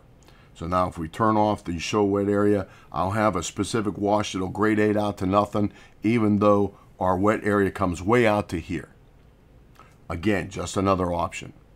Okay, let's move on to controlling the mixing area. Okay, now we're going to control the mixing area. Now this gets a little bit interesting. And the reason why I say that is, remember what we did over here. We showed the wet area, then hit the transparency lock. Then we could even turn off the show wet area, and that will give us that locked area only. But now what if we do it in the exact opposite way? And what I'll do is hide the show wet area, turn off the transparency lock. It doesn't matter anymore because we're going to a new layer. And what I will do is zoom in a little bit so we can see what we're doing. But now this is what we're going to do this time. If I show wet area, obviously nothing's wet on this layer. But if I wet the entire layer, now turn off the show wet area, my layer is wet, but I have nothing locked transparent yet. But now watch what happens. If I actually let the colors mix, I'll just say we'll go with the cobalt violet. Let me give a little bit more color here, just so we could see it mixing. Because our layer is wet, as soon as I let go of the brush, this is going to start blending and bleeding out. I'll put a little bit of red in it just to see colors mix, and maybe a little bit of blue. Colors don't matter at this point. We just want to see the technique. Now what's happening is, because my layer is wet, a very wet paint is going to be bleeding out until I hit the lock transparency. Now it's going to stop right where it's at, but the colors within inside the paint are going to keep on mixing. So what I did was I stopped the area where I wanted it to, but then I'm also going to get a different effect, only because when they stop mixing to the border, it's going to start rushing back in. So that's what it's actually doing right now. So for that reason, the actual colors are going to react differently because I created an artificial border. But being that we did not turn on the lock transparency while the show wet area was showing the wet, then I was able to do this. Otherwise, I would not be able to paint on the layer again if I locked the entire area, and then would not be able to lock it. It would not stop it the way it did now. But now this, if I turn off the lock transparency, it's going to start feathering out again. It'll start migrating out again, because now it's going out even further. It'll be soon up into my text here pretty soon, but it's also creating a quite different pattern because you had colors mixing here differently, and it's making more of like a finger effect versus just a smooth color blending out. So again, just another way, another option of controlling your color. Let's go on to staying within your lines. Okay, let's move on to staying within your lines, and that is just exactly what it sounds like. But it makes working with smaller areas, small objects, detail work, but trying to shade or change values within a small area, it works very well. And let's enlarge our area here just so we can see what we're doing. And this will work again with any object, any style. But for me, just like, say for example, I was drawing a branch of some kind. Let's see, we'll go with the quinacridone gold, and I will use just a soft brush, and we'll take the opacity way down. And again, I would be working from my light colors to my dark. So just any old branch here that would be like this. And if I put these in different ways, because I have some water in it, it's going to be any way, shape, or form. Because I have water to it, then what it'll do is it will blend and bleed together. And even though I have like start and stop marks like right there, that paint will bleed out and blend in a little bit better because I have water in it. If I didn't have any water in it, then I'd get overlap marks where the actual brush strokes were overlapping each other. Okay, now say I just got this now. It is still mixing, that's okay. But then if I hit the lock transparency there, now what I could do is I could go back in and actually start shading if I want to, and then just say maybe go with a raw umber. And if I go back on this backside, then I could start adding color to it. And then I have to watch that if I'm doing this, if I don't want it to blend and bleed the whole way across, then I would have to hit my fast dry and stop it right there, but then it's going to still be wet. Now I could shade this one however I want and leave it blend a little bit across, and then shade this one however I want, but I don't have to worry about painting within my lines. I could have the brush go way out over the side, and it doesn't matter. It's only going to go on exactly where I want it to be, which is very nice to do different things. If I want to shade this side, if I want to shade the bottom of this because it's an underneath side, I would have to determine what this brush is doing in space depending on what is low and what is high. But you get the idea that I could shade it as much as I want. Then even if I want to go over another coat, or if I want to start establishing grays, then what I could do is go to a blue and let the blue mix in with the raw umber, and it's going to start creating grays. But what I could do is leave that mix for a while, and you can see it's kind of graying down, and then hit the fast dry and leave it like that. And then depending on where I want blues, that's how I could actually shade it. But now depending on, for me, what kind of branch it was, it might have a very subtle, soft spot pattern to it. And this is where the transparent lock really works well. I could go to a different brush, just say for example, my sand brush, and I'll cut it way down. And if I want a soft spotted pattern, then I would give it some water and let those spots bleed out a little bit. If I want a very specific hard dot pattern, then what I would do is actually turn the water completely off, so when that dot goes down, just like in previous chapters, when I put down a dry paint on a wet surface, it's still not going to move. It'll just stay right there. So depending on if I put a little bit of water in it, and I'll even zoom in a little bit more here. We're in pretty good right now. But then if I put, just say for example, a sepia dot on it, and there are many trees that have dots on them, like aspen trees, different things like that. If I put down like that, and then I can fast dry it right away. And then if I'll have a very strong texture throughout my entire branch, but it's only going to go down in the branch area because I have the transparency lock. If I do this here, then I could stop it. If I want it even a little bit darker, a little bit more pronounced, if I start putting it down a little bit more, I could stop it right away, and then this is the texture I'm going to get. It's going to be a very strong texture depending on what I want. If I turn the water down, now if I put it down, it's even going to be a stronger texture. And then fast dry that there, just to leave everything else the way it is.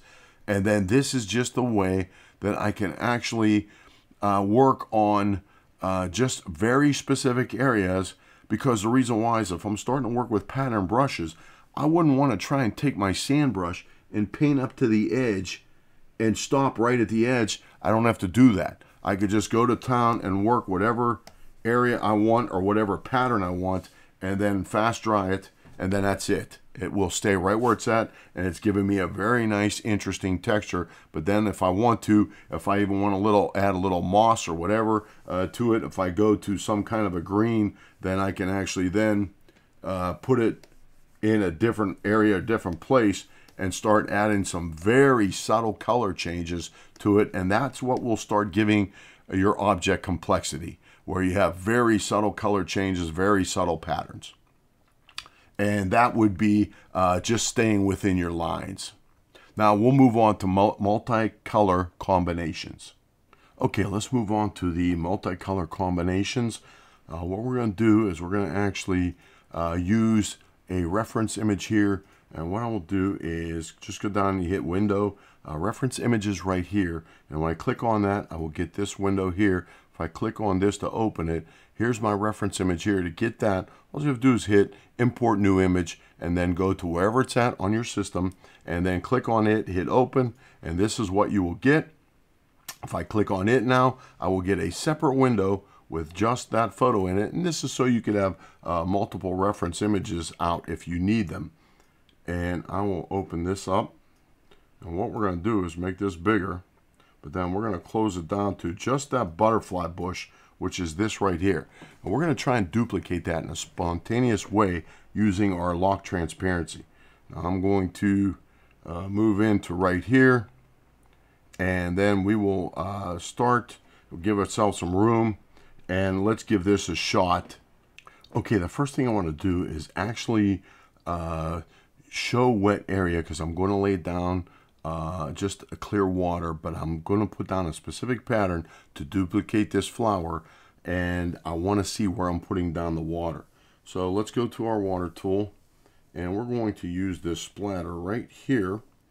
And then since I have the show wet area on, I'm going to put down a pattern that's going to try and duplicate that flower. Okay, that don't look too bad. And what I will then do is, before I turn this off, but in this case I would leave it on anyway, I will hit the lock transparency. And the reason why is I just want to see what area I'm working with before, as soon as I put down the first layer of color, then I'll be able to turn it off if I want to. Then I already know where I'm working. Now this color definitely has my permanent magenta and my dioxazine purple in it, so that's what we will start off with. And I'm going to turn the water all the way up, and then the opacity, we'll leave it right there. And we definitely have to make the brush, oh, we're going to go to a different brush, that's why. We're going to go with the spots wet, and that is, now we're going to turn the opacity down after I turn it up, and then we're going to leave the water all the way up. We're going to leave it mix hard. So now what we're going to do is put down our purple, and then we will go straight to the dioxazine purple. But then what we will do is turn off the show wet, and I want to get some of those colors in there pretty good. And then just like over in here, I could put the quinacridone gold, and then also then the burnt sienna. Let those bleed a little bit, but then you can see these are moving now. And what I have to watch is, as soon as I want to fast dry it, I'm going to leave it bleed out a little bit, but then I'll even go with the cobalt blue, and I'm going to turn the opacity all the way up. And then once I put these down, I'm going to leave them bubble out. And as soon as they start creating white dots for me, then that's when I'm going to stop it.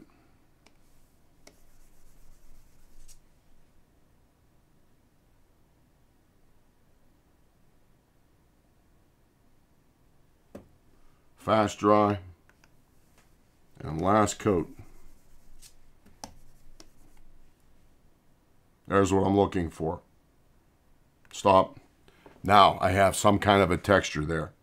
But now, just for example, if I wanted to use this as just an example of some of my flowers, I have some interesting things going on that the watercolor did for me, or I should say the water. And it gave me some lighter areas, just like right in here, some lighter areas to start with. And this would be my base coat. Then I could go back in and put them little deep orange dots in if I wanted to, or anything else like that. But one last thing to show you real quick, since we just went through the selection tool not too far back.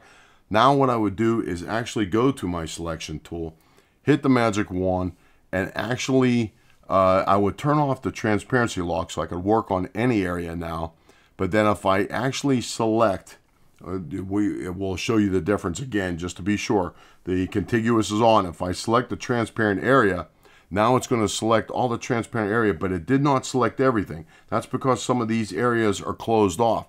So if I do the exact same thing, I'll deselect and then take the contiguous off. Now if I select the transparent area, now it's selecting everything that's completely transparent. And the reason why I would want to do that is because now if I went to a script brush, nice fine detail brush, I could start off with this, even like a sap green or anything along that line, and start putting in my stem wherever I want it to be. That would only be in the protected areas of where I have it selected off, so it's not going to affect my purple, because no matter how transparent my purple is, it's still opaque flower that should be covering up the stem. So if I protect those areas, then I could go back in and put my stem anywhere I want it, or even just separate branches. If I make this smaller, then I could go back with separate branches and start working anywhere I want, just to actually work in areas that are completely protected. Then I could go back in and put in the details I want, but in a carefree, relaxed kind of way that I could be free and make very interesting shapes, but not worry about having to paint around any little last bit of purple. And this will just give you a rough idea. Then once I was done, I think if I would do something like this in more of a detailed way, I would definitely like a pattern like this to be looser and spontaneous. But what I think I would do is more of a very light first wash coat to just kind of like represent that entire shape of purples and a little bit of blue, and then leave that very light, like almost like up in here at the top, real light, and then go back in with these deeper colors on a separate layer so it does not affect what I already put down. And then that way I could build a little bit more depth to that flower. Instead of just having wide open spaces, then there would actually be more along these colors with the real deep purples with the bubbled shapes on them in front of those. And then I could even put my stems in between them, because I can make the stems dark enough to cover up this layer, because they would be on the back side of the flower, so the stems would be in front, and then but still leave them behind my deeper purples, which would be the front flowers. And that's just an interesting way of creating depth to a flower, because after all, you have flowers on the back side of the flower, a stem in the middle, and then flowers on the front side of the flower. That's it. Now we'll move on to chapter 12. Okay, chapter 12, the masking layer, whether it be opaque or transparent, the area that you're protecting.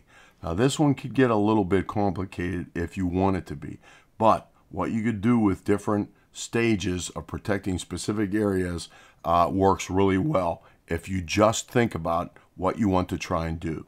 Now what I mean by that is I went ahead just to try and save us some time, and I selected this moss down here, the lichen, and all I did was use the magic wand and adjusted the tolerance and just kept adding to what I had. Now I wasn't worried about being critical. I just want to show you different things here.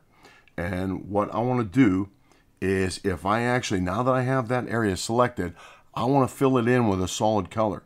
Because just remember, with this masking system, you can have more than one mask, but you can only use one mask at a time. And that's mask, not selected area or not transparent lock area. So this is where it's going to get a little bit complicated. So now that I have this area selected of our original photo, we're just going to use this photo so I don't even have to do out a drawing here, just to save us some time again. Now what I'll do is I will actually make a new layer. We'll just call it red.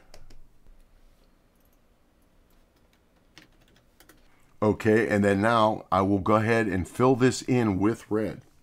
Let's go to a solid brush. And then I don't want no water. I want opacity all the way up to 100. And then we'll go with red. And then we'll just fill it all in. Whatever selected. I wasn't worried about being too critical with the selected area, because this is more of just to show you what you could do with this particular masking system, which is great. Now I could deselect that, and now I have that as a layer. So this is my red layer here, and now I can always use that to redo that. Now here is what we could do. First, I want to fill in the blue. Just to say a couple of things about the fill bucket again, I just went ahead and went around the outline of that blue. I'll zoom in just a little bit just to give us something to look at here, because this is kind of critical when you want to fill in to a specific value of blue. And what I mean by that is I will go back to my cerulean blue and then go to my fill bucket, and this will save time. Instead of trying to cover the whole thing just by hand, I just went ahead and did a nice outline. Make sure it's nice and clean, however I want the outer edge, the outer perimeter. And then now, if I have the fill bucket on, and if I put it, just say for example, it could be anything. It could be about, let's just go with 254, or no, more importantly, 255. And here's why. 255, that is the entire layer. So if I select the blue now, if I touch it, it's going to fill in the entire layer. So oddly enough, if I put contiguous on, but then just make this 254, this is what will happen. Just fill in the blue. But it did a really good job at 254 of filling in the blue exactly. There is no daylight. So if I would actually undo that and then put it all the way down to, just say for example 20, then here's what's going to happen. I may very well have some daylight that it didn't select for just not, because it's such a low tolerance. And for whatever reason, I'm not concerned about that. I just want to fill it in completely. So what I will do is actually just undo that and then put it back up to 254 and then touch it again, and I know now it's completely filled in, no daylight showing through my mask area. Now these are the two different mask areas we could use, and you'll see why when we get started here. And we're going to first give it a light coat of gray, real light coat. We're going to duplicate this gray right here, and then we're going to mark these areas off so they're protected, and then go with darker grays around it. But the whole time our blue will be protected. And then later on, if we want to do this area over here, we could reselect this area now, since it's already a very solid color, very easy to select, and then work on these areas over here, make them darker than what the lichen is. So for that reason, we'll then protect that area, and the blue will still be protected. Let's give this a shot. Okay, now the first thing I need to do is make the cerulean blue area my mask. And the reason why is I want to keep this area nice and clean. When I put down the real light yellows, real light oranges and reds, then I don't want that area contaminated with any of the deeper, darker colors that will be behind it.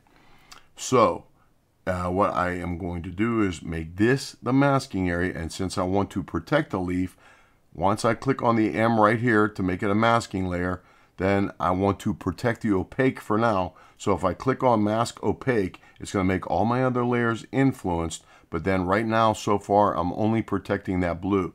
Now the red, I could turn it off. We don't need it for now. And then what I will also do is make a new layer, and we'll just leave it just called layer 1. What I'm going to do next is create this real light cobalt turquoise gray here, that's this color here. So again, working with traditional watercolors, we're going to start with our lightest colors and then work dark.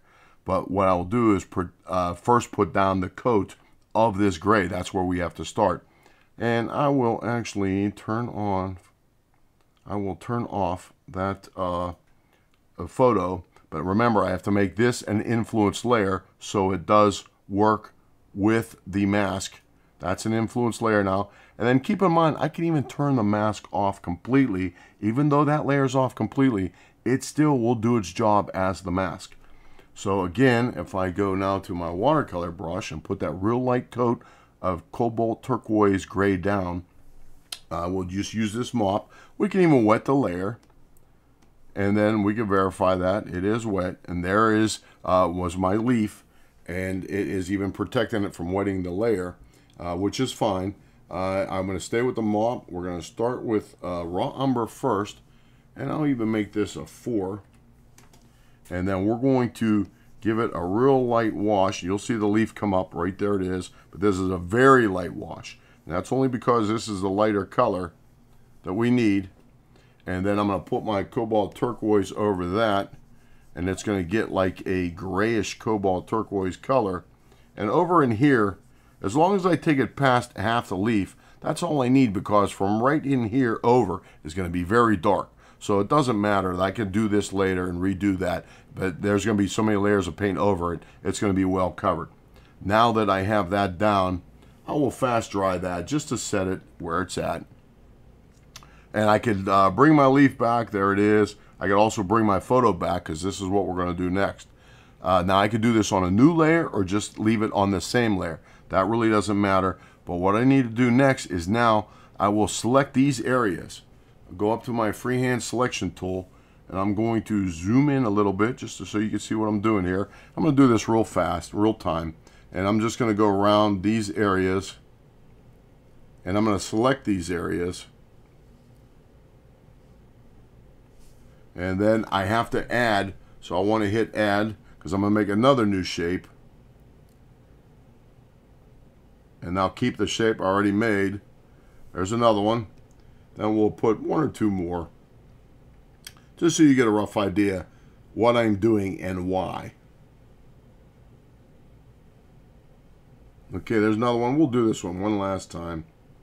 Just a real quick outline. Okay, and there's that. Now I could turn off my photograph. It would be our guide, so to speak.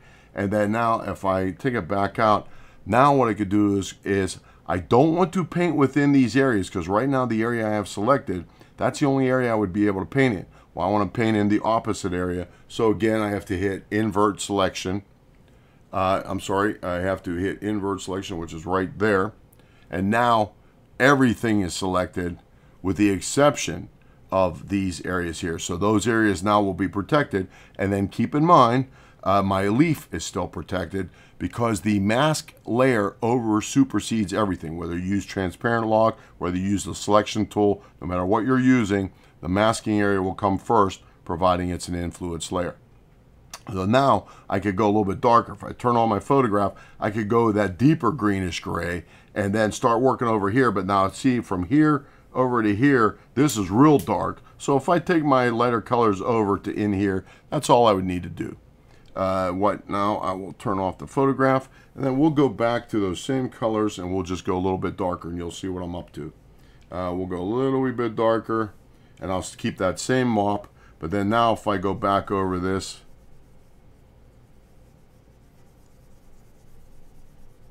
and then that, now the leaf is still protected, obviously, because it's an influence layer.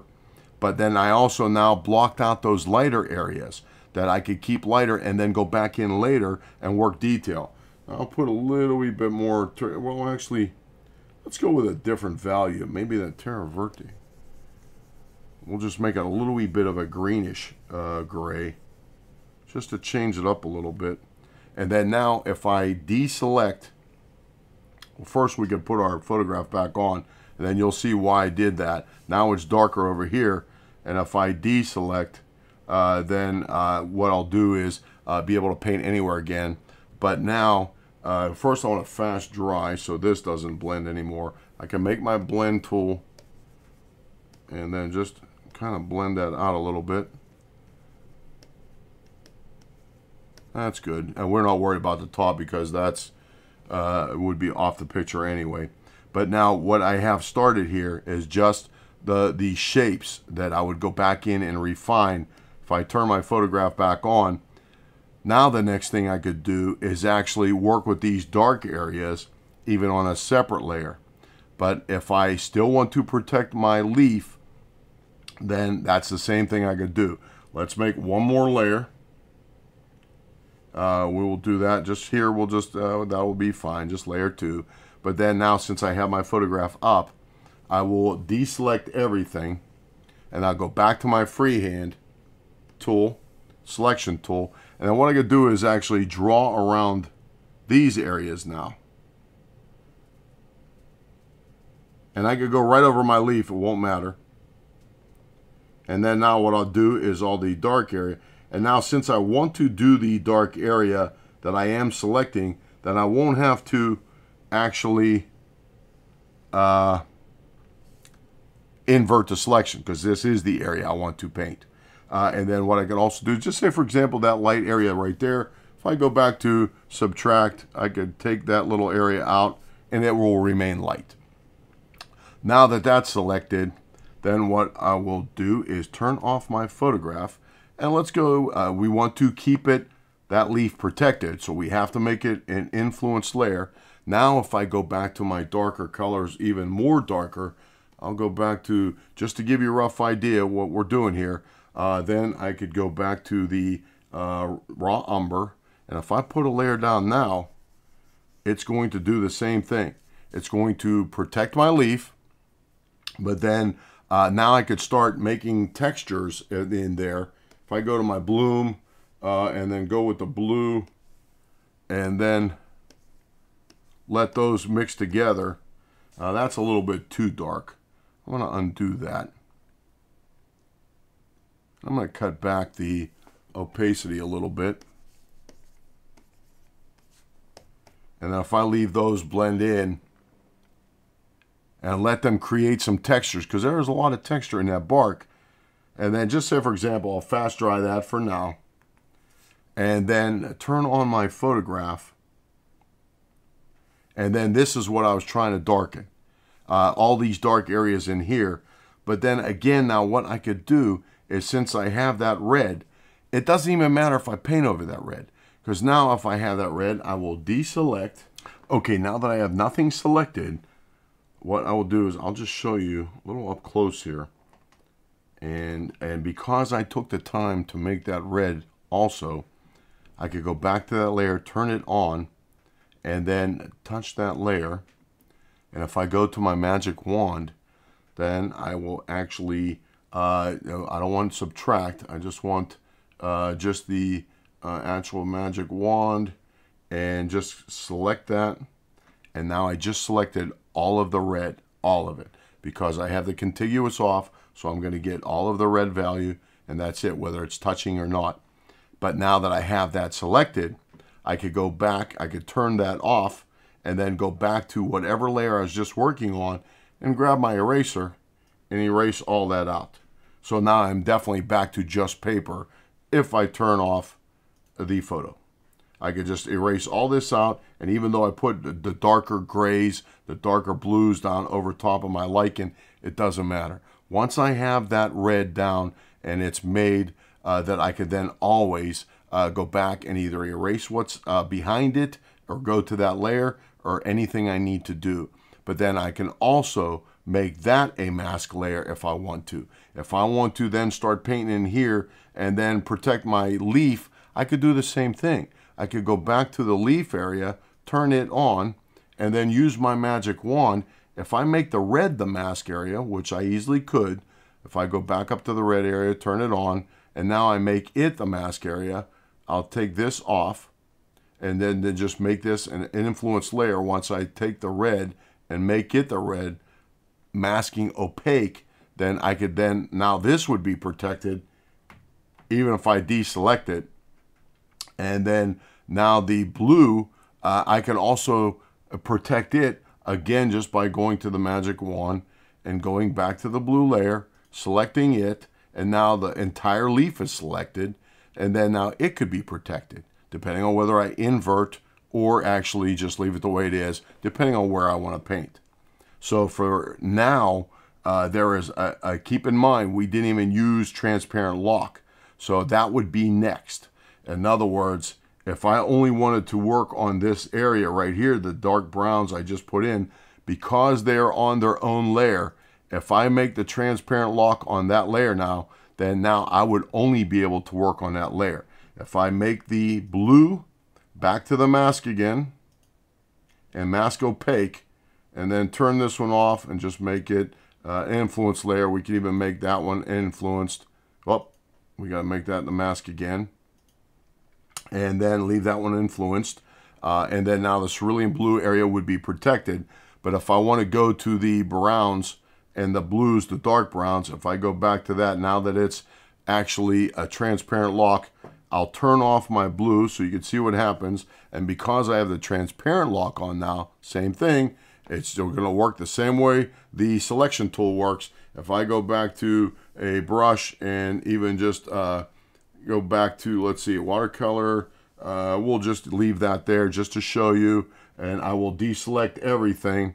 But now because this is an influence layer with a transparent lock on, it's going to go by the mask, and then I even have the mask turned off. But if I start putting, and I'll just put a different color down so you can see, we'll put down the sepia, well, no, let's go with a red.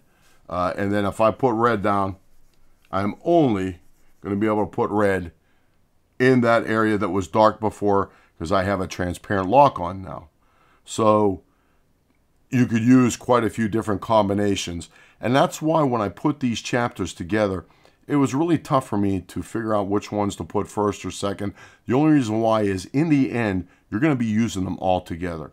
And the more you use it once, the more complicated your watercolor could get.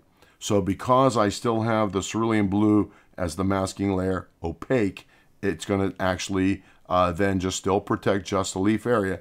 So now if I make the cerulean blue, if I take it and make it the transparent area, then what I would do is go back up here and make it the transparent area. And then now that it's going to protect everything transparent except the blue. So in other words, whatever I was make blue first, this is what's considered the opaque area. Even though I have paint everywhere else, the masking layer that I call now transparent is going to consider everything else transparent. So if I leave it on transparent, then that means the only thing I would be able to paint is within the blue. So if I do that now, what I will do is create a new layer just to show you, and we will make it an influence layer. And then I can even turn it off because we'll see what we're painting. So now if I take any kind of textured brush and go with a yellow first, I'm only going to be able to paint within that leaf, and that's it. And then if I take my oranges, let them blend in, whatever, I could obviously get much more detailed than this if I wanted to or had the time.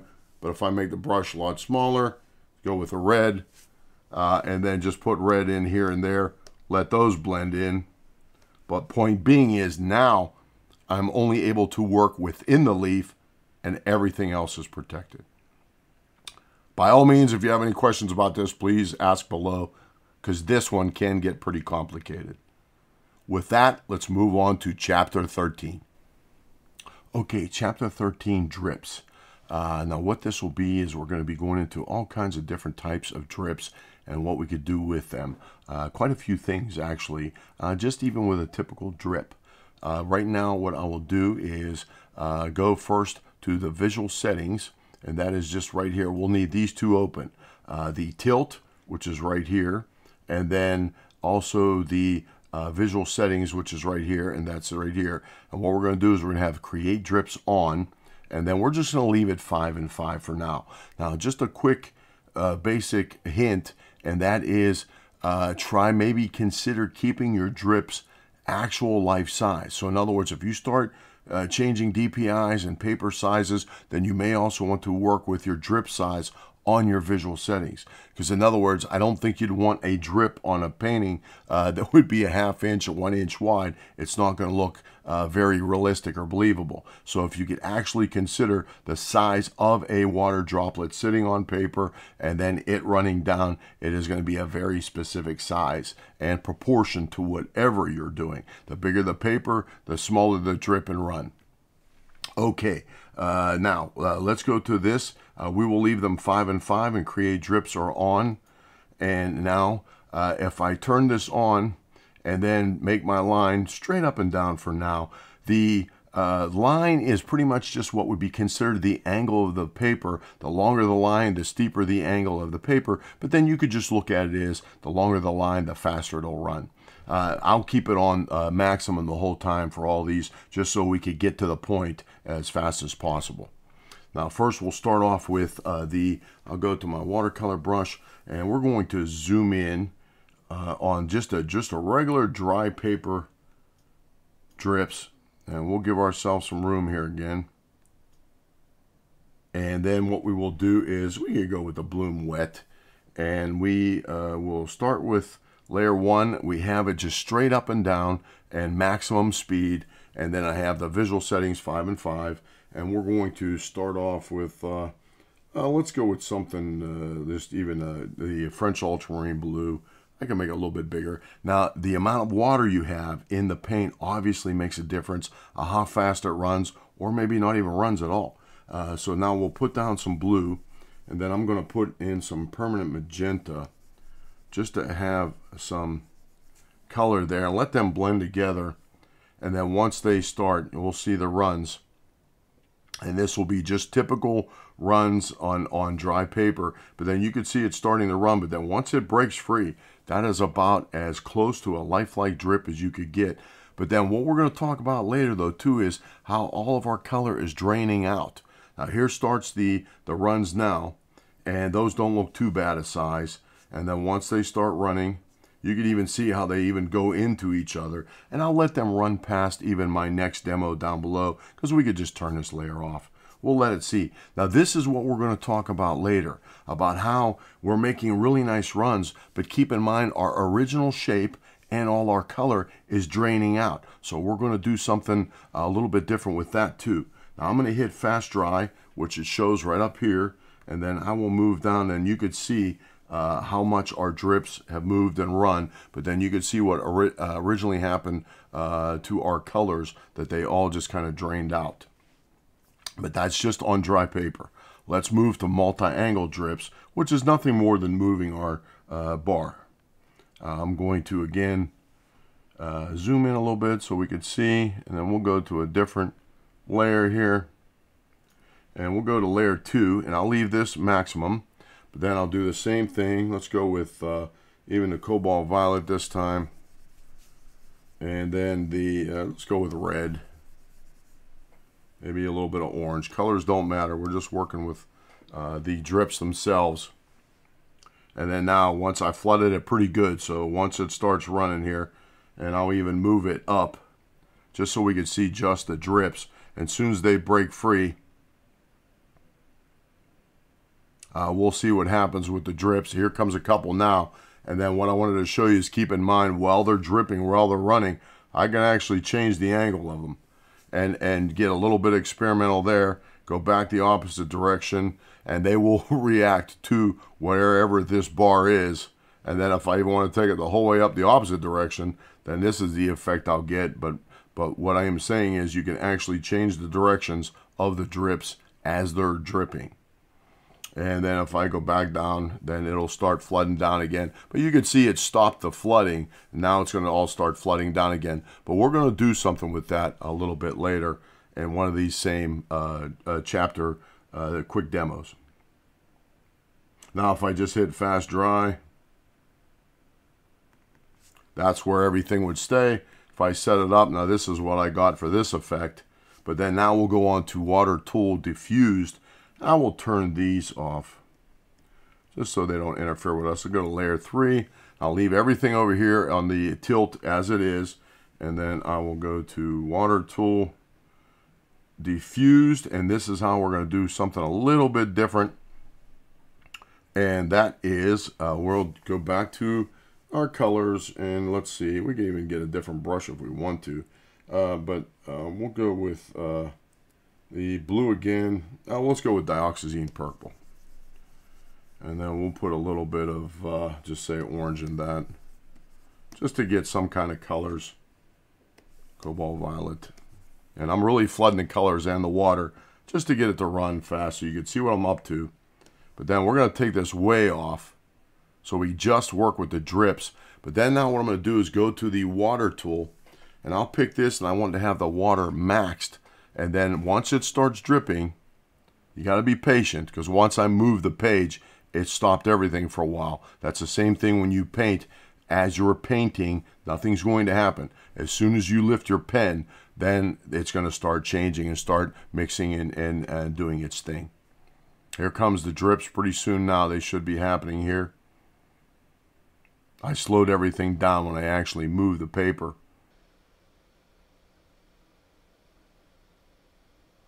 Here comes one drip now. Here they come.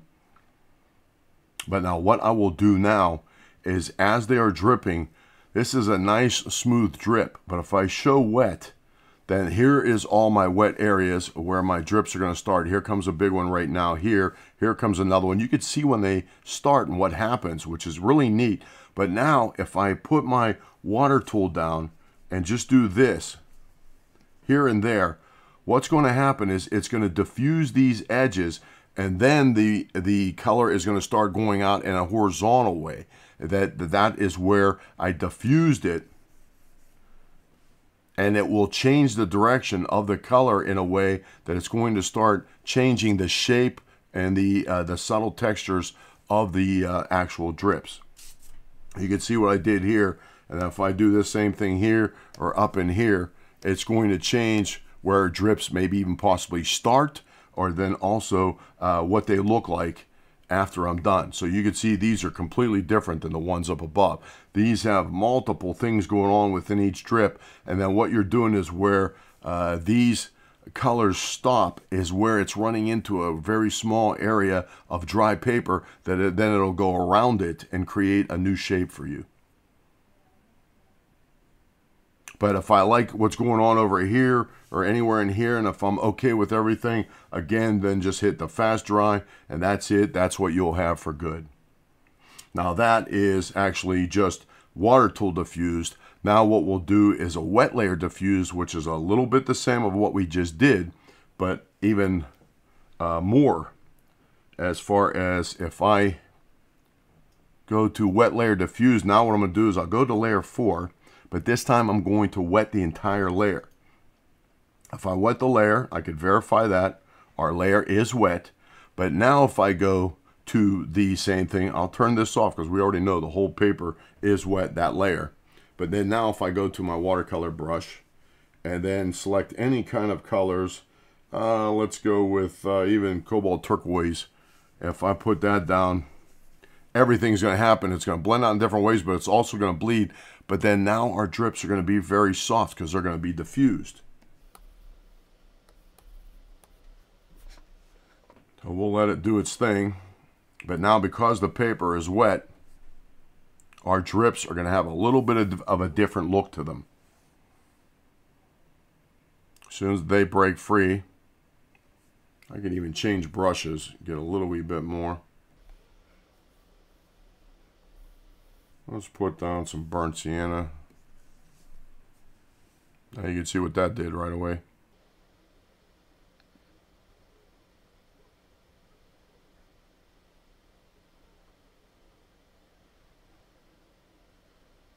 It's right now running at a very nice clip and blending really well, all the colors.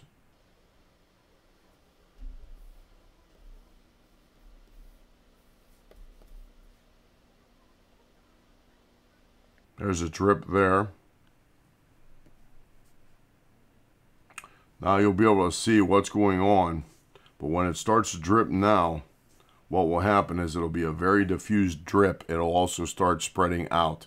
Now it may not drip as much only because the paper's wet and you're going to have a lot of things going on. So it would almost be more of a run versus a drip. But we'll still get drips. You got to be patient.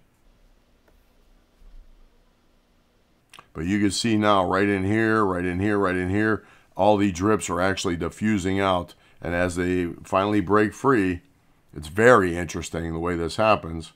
Then you're going to get a different type of drip. But keep in mind, that's what we're going to work on here too soon. I'll fast dry that, center it up, and then here's what we have. But you could see how much our shape migrated down, and that's what we're going to work with also.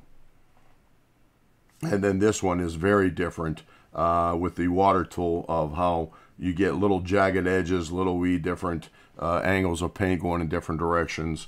And that is something that we could definitely, how would you say, work with. And then again, if you even save these layers as a PNG or however you want, then you could even import them into another painting. And then that way you can actually pick and choose, again, using your transform tool to size it up or place that drip right where you want it. Because as it moves down, it may be changing the location you want it at. So if it's on its own layer, then you could easily move it around back to where you need it to be. Let's go on to chapter 14. Okay, chapter 14, this is still drips, but these are going to be a little bit more advanced. And what we'll do is go back to our old friend, the transparency lock, or just the lock transparency. Now, the first thing I'll do is actually turn on my tilt all the way down just so we can see things happen quick. And we'll stay with the Bloom wet brush. I'm going to make it a little bit bigger. And we'll keep the opacity fairly light because I'll show you why. And we're going to also start off with lighter colors. And we'll leave it about right there.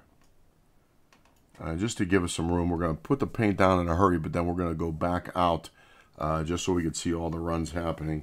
I'll start off with yellow. And maybe go to an orange. Let these all drip together. And even just cobalt violet. Okay, now I'm going to go back out and just so we can work with the drips, but we'll work with them up close. And as soon as they start dripping, you'll see what I'm going to be up to. So right now, while I'm waiting for them to drip, I am going to actually go to a different brush. We'll go with the even the sand brush, anything, we could pick up a different type of a texture. And now as soon as they start dripping, we have to be patient. Here comes one. We're going to wait for a couple. As soon as they start breaking free, if I put the water show wet on, you'll see where it'll pop open. And when they start dripping, here comes a couple now. There comes another one right there. Here comes one. And then there's one. And it kind of just bursts and it breaks. And it's interesting as heck the way this happens. But then now we'll turn off the show wet. We'll leave some drip. And then you can even see how this right here is going to follow that wet area. Here's a couple more here. But now what I could do is actually hit the transparent lock. And just like we've done in the past, that's going to freeze everything right where it's at. And it will only protect that print, the footprint of where the paint is right now. But then just say, for example, I could go back in with a blue now that I stopped everything moving. And I'm going to put water in it. I even have time to do that. And now I could put some blues in that area, and they're going to keep on mixing. As soon as I take the transparent lock off, they're going to start lengthening again. They'll start moving down again.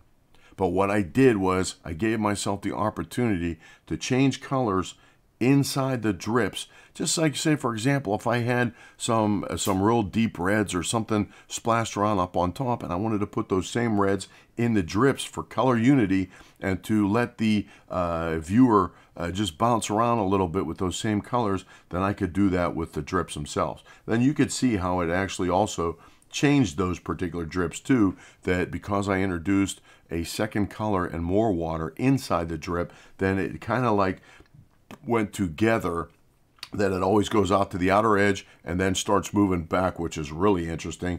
And then that's going to create different drips within that same run. Now, if we like what we see now, I'll pan out and then I'll just hit fast dry and we'll keep everything right there. And you can even see I put it on a transparency layer, and what we did was we even had our letters bleed a little bit, and that is going to be a spoiler for what's coming next in chapter 15. But we'll leave that go and leave that like that. Now, the multi-layer advanced strips, what we could do with that is see how this right in here, this is nice, but all of our color drained out.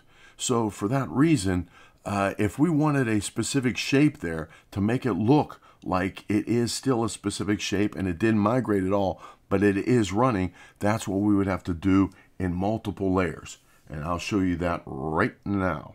Okay, now with the advanced strips, I will zoom in. Well, let's first show you real quick the what I want to avoid is this right here. Now, our overall shape that we started with is just about completely gone. But that should be expected because all that paint ran down the paper and created drips. So that's where all your color is going. But if you want to maintain a specific opacity of your original shape, then you may have to do it on 2 layers. And here's how we'll do that. We'll center this up.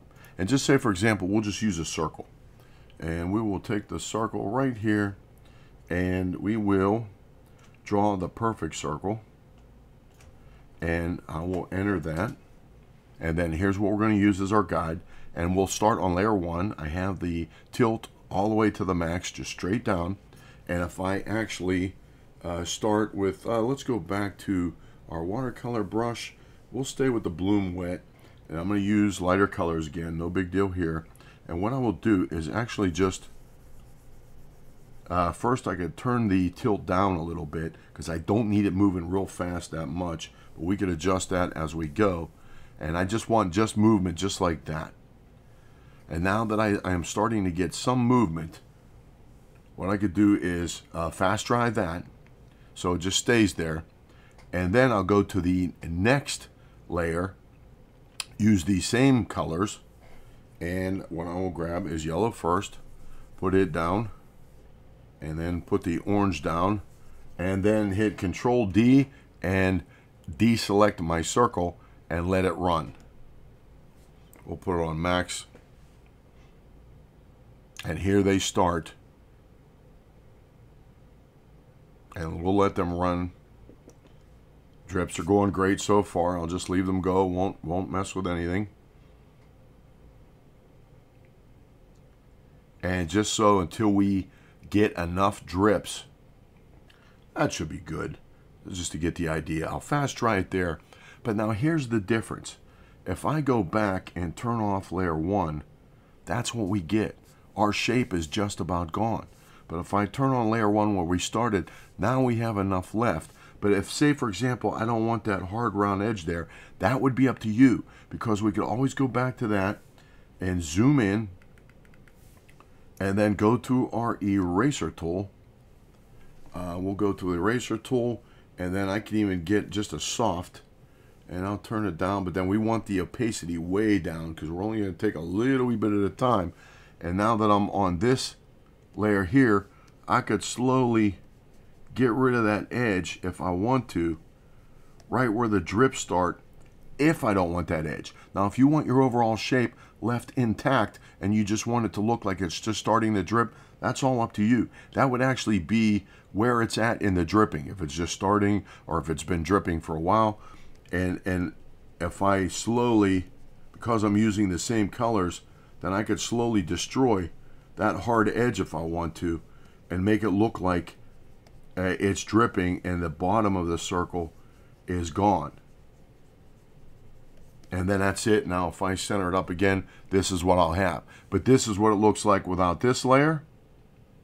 And then this is what it looks like. And let me zoom in a little bit. This is what it looks like without this layer. No drips at all. But then this is what it looks like without our first layer that we left paint intact. So what I did was I just used the same colors to create our circle and then left them there, and then just put the exact same colors over top of those on the next layer and left them drip, because now all of our colors completely drained out of that circle. And without this, then we would definitely be losing what original shape we had. That's it. Let's move on to chapter 15. Okay, chapter 15. This is photo drips. This is going to get a little bit more complicated also. This could even work into the photographers or even anybody that just wants to work with a photograph and add it either as your total finished piece or even work it in with paintings, however you want to do this. Now, what we're going to do is I have the artistic photography down. This is the logo I use at the bottom of all my canvas prints. And the reason why I did that is some of my intros to some of the demos, this is what I used and this is what I did. So now what I'll do is if I go to this right here, this layer here, which is this right here, and then if I turn it on, if I put it there, but here's the thing, this is a PNG, or it could be a JPEG or a bitmap if it's a photograph. Now if I go to my water tool, and I can even pick out a texture. I have my tilt on all the way just to show us right away. If I turn on my wet, nothing is wet so far. But if I actually, well, I can even wet the layer. Now the entire layer is wet. But now, if I start putting down water, this is what's going to happen to my photograph. Now this is text. This is cut out, so it's actually just a cutout, and it's going to start running. And now what it's doing is it's actually making the print drip and run. So it's going to, for lack of better words, warp it out of shape, make it look like it's drips and runs, and it will definitely distort my photograph, or in this point, text. And it's going to do an interesting job, actually. But now if it warps it out too much, then what we could do is just the same thing what we're going to do down below, and that's what we did before with the multi-layer drips. And that is if things start to get too light in your text and you actually get to the point where you can't read it anymore, then what you could do is what we'll do below it. And this is bleeding pretty good right now. And you can see if it gets to the point especially if you're trying to do this with text and you want it to the point where it's still legible though, then leave it blend or bleed like crazy. But then what we'll do is we will fast dry that and go to the next one, and that would be these two right here.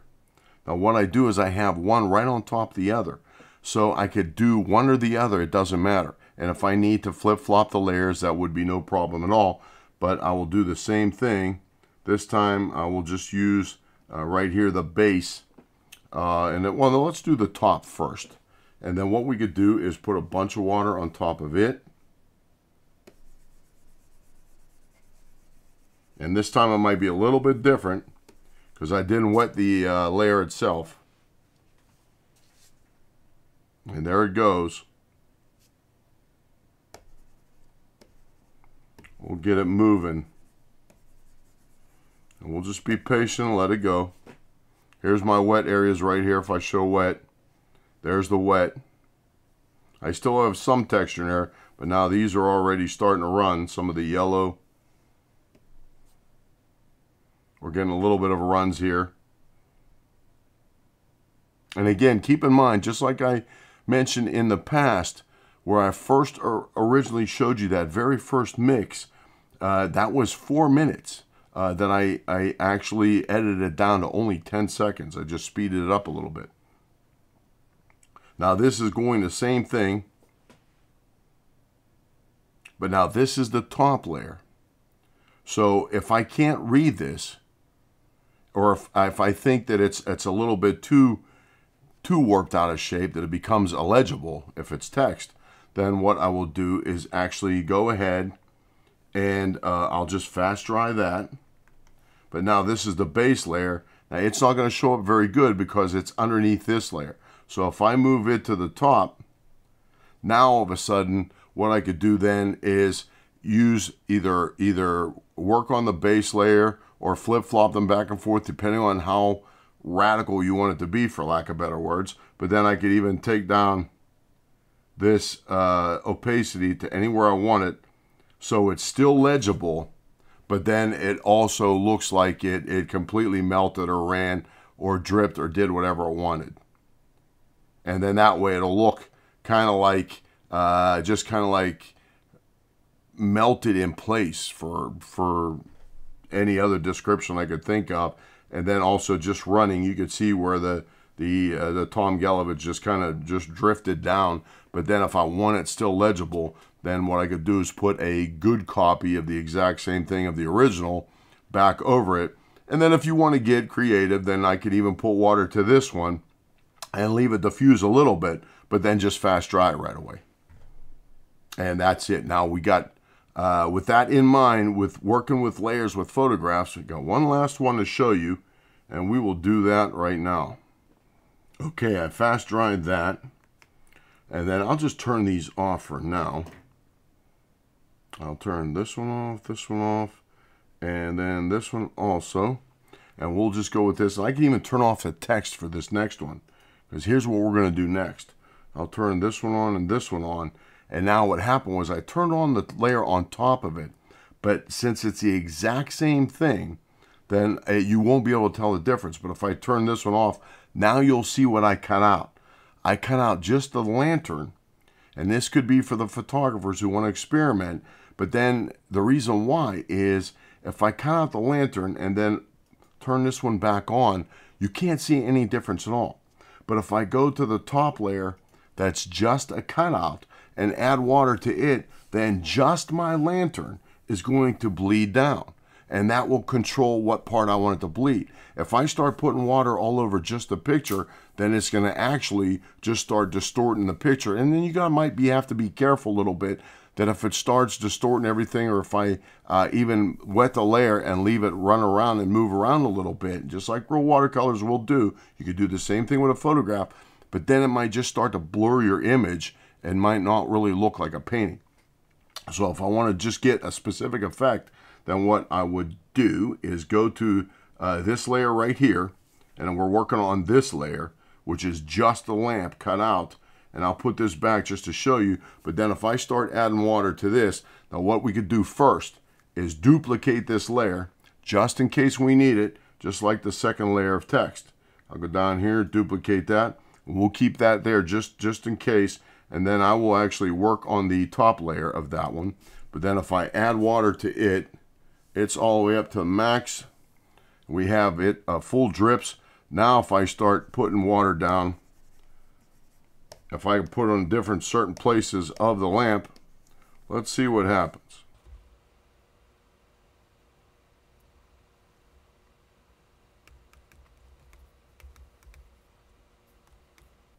And now just my lamp is the only thing that's really rearranging in shape. And again, remember, this is the top layer. So depending on what I want to do, and then I can even experiment with blend modes too. That will leave for another demo.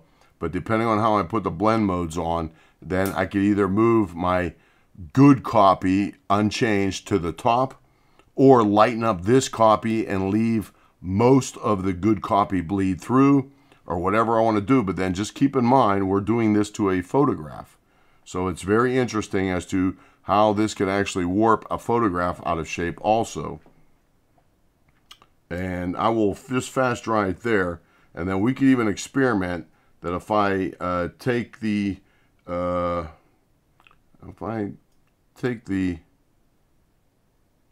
that's the effect I'll get if I take the opacity down on that layer. Or if I put the good one on top, then now this, take the opacity down in that one, that is the effect I'll get. We got some hard drips down here and a little bit of everything. It's going to depend on where I want my straight hard edges. If I want the good copy on top or the good copy on the bottom. If it's on the bottom, then those straight edges will be broken up by the drips. If I put it on top, then I'll have my hard straight edges on top above the drips, and that would be a completely different look. But again, this is just one simple cutout of the lamp. So now if I cut this out over here and had drips coming off of this arch, then what I would do is just erase from the arch down and then make that a separate copy. And if I put water all up in here, it's going to run my cement wall down, and I'm going to get drips going down across the arch itself. So it depends on how crazy I would want to go with this type of particular picture. Then I could get a pretty interesting look. And then also keep in mind, I didn't wait very long for any drips to happen because we did this in real time.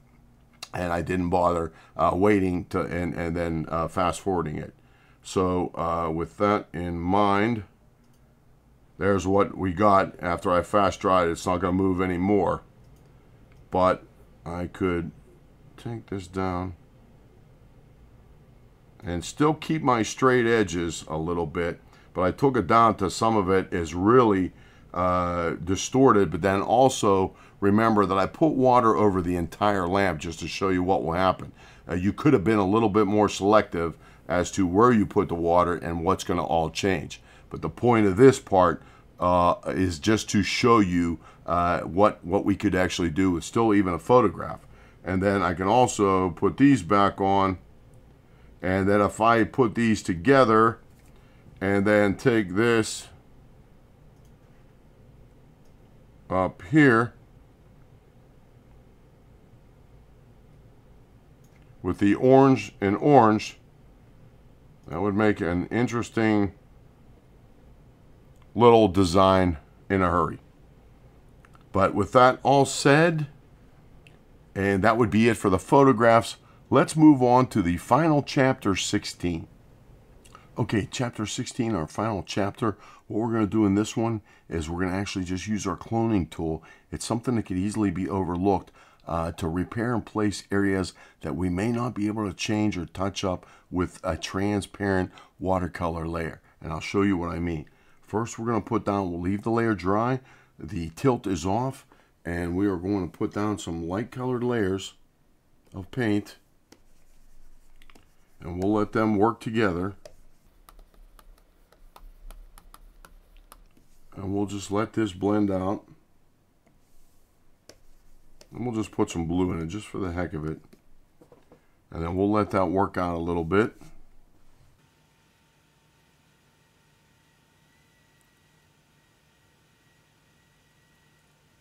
Okay, that looks good there. We'll fast dry it. And let's see if we can make some retouches, and I'll show you what I mean. Okay, we got our shape figured out and set up. And what I wanted to do is I wanted to do this just intentionally, just to show you. Now, we're working with transparent watercolors. Now, that's very difficult to make any kind of adjustments, especially if you're dealing with a straight edge. The reason why is if we were working with opaque paints, then we could easily just paint over that white edge and hard edge right here and destroy it and redo something all over again and feather it into what's there. It will be covering 100%. But with transparent watercolors, that's going to be a little bit more of a challenge. I'll show you why. If I turn on this layer here, this red, you could easily see red coming through all of these areas of paint, even the blue anywhere, and what that is telling me that that entire layer is very transparent. So with that in mind, we would have a very hard time trying to paint over these hard edges right here of white where it meets the color. Now technically the white is just a paper, but then the color stops there. If we wanted to just say, for example, take this white shape out, compositional sake, just to rearrange things, whatever we wanted to do, that would be very difficult. If I try to go into my colors, and I'll just keep undoing, and just say, for example, if I use my bloom wet, if I try to take this out, what it's going to do is it's going to just keep on building up paint, but my hard edge is going to still be there. Why? Because I'm working with a transparent layer of color. And so for that reason, if I want to keep what's there to make it look like it's supposed to be there, I can't make a really dark, opaque layer over top of a transparent layer and expect to look like it's going to feather in. If I start with, just say for example, my yellows here, if I start overlapping my yellows, then it's going to get really noticeable that that's pure yellow. And what that'll do is that will just actually cover everything to the point where I now have a pure dark yellow, 100% opacity, just about. And what it did is it will take away what subtle blending I already had. And then number two, it's going to start blending in to what colors I already have. Now, if I undo that, we could try that real quick. Blue. Now that's a pure blue. That's going to jump out, and keep in mind I'm still only 50%, but if I want to cover up that white, that's going to be very difficult. Plus, I could fast dry it right away, but even if I fast dry it, this is going to be kind of a sore thumb because it's going to be more than twice the opacity of what I did over here. And I would have to do that to cover up that white spot. Now, if I undo that, we'll take it back some. Okay, there we go. We're back as far as we could go. Now, even if I use the clone tool, and if I go down and just say, for example, I want to pull this area right here, if I touch down, that is the pixels I'm going to be grabbing. And then if I move it over and start covering this up, it's going to be the same thing. I still can't get rid of that hard edge unless I keep going and going and going. And now all of a sudden, I have a big dark spot. Again, the same thing. Now, what we need to do is if we want to play on a same field advantage, so to speak, or on the same playing field, then what I will do is I will get rid of this red layer. And then once you sandwich everything together, if you have multiple layers, sandwich them all together, merge them all. Now, everything is on the same, but it is still floating on the paper. So this is going to be the kind of adjustment you can make once your painting is completely done. If I turn off my canvas, then there's my color, but all of my layers are merged together, but they're still floating above my paper. So what I want to do then is I saved it as a JPEG, which would sandwich everything together. And let's bring that up now. We will go to, I don't want to save it. There it is right there, the JPEG. I'll open it up. And now that it's a JPEG, which would be considered a complete painting, everything is on the same playing field. If I start duplicating pixels over now, then they will be the same value they are when I start moving them around. But the thing is, they will have the ability to cover up anything. And I'll show you what I mean. I will zoom in a little bit. Now again, say for example, I want to get rid of this hard edge right here. We would have a hard time doing that in a transparent layer. But now I'm working all on the same layer. But if I turn off the canvas, I am actually on the layer that I want to work.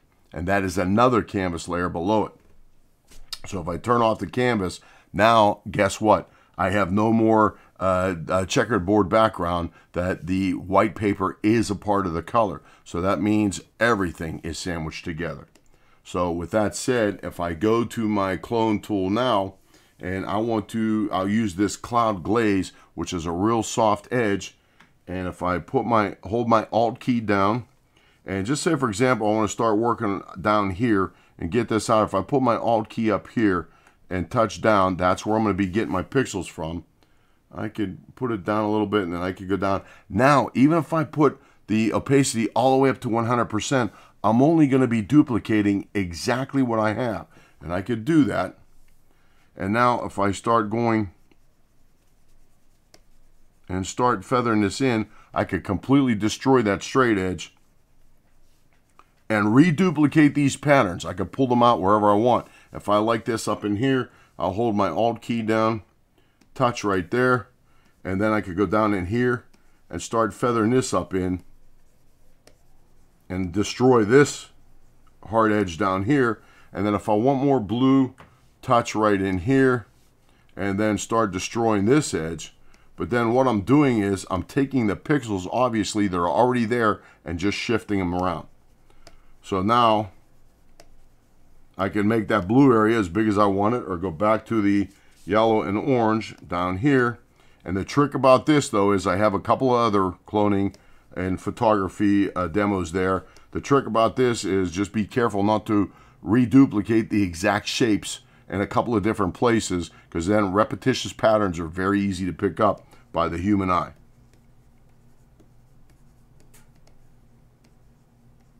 And now you can see I'm feathering it in to still make it look like a wet wash watercolor, but it's all the same opacity that I'm moving around. And there you go. Now if I want, I could fine tune it a little bit, get rid of that yellow a little bit, go back over it. But then again, now if I want to really fine tune it, if I take down the opacity a little bit, that would soften it up, make it look more like a very soft watercolor. And if I even just keep moving around, it's just going to keep dusting in place. Now that hard white edge that we originally started with is completely gone. So this is just a backup plan in case you have a watercolor that you might not be too sure of, or you might want maybe even a couple of different versions of it. Once you save it as a JPEG, then you go back in and change things around. As long as you're using a real soft edge brush, all of mine are again on the free assets. You could use any of those, including the shapes that come with them. And then that way you can actually go back in and pull some of these areas out that are really nicely blended. All you'll be doing is shift them around to different places. Well, that is it. Approximately 3 hours. If you lasted this long, congratulations. I enjoyed putting this one together. I have a lot of thought and a lot of planning behind it, of how all the chapters are going to be, what all they included. I feel this is probably one of the most in-depth demos I've ever done. And for that reason, I thought that Rebelle 5 is, my opinion, the best watercolor program out there. Nothing mixes watercolors like Rebelle. And with that all said, if you picked up the program, congratulations. You'll have fun with it. It does an exceptional job with watercolors. And like I always say, until I see you out in the field or at the studio, thanks for watching.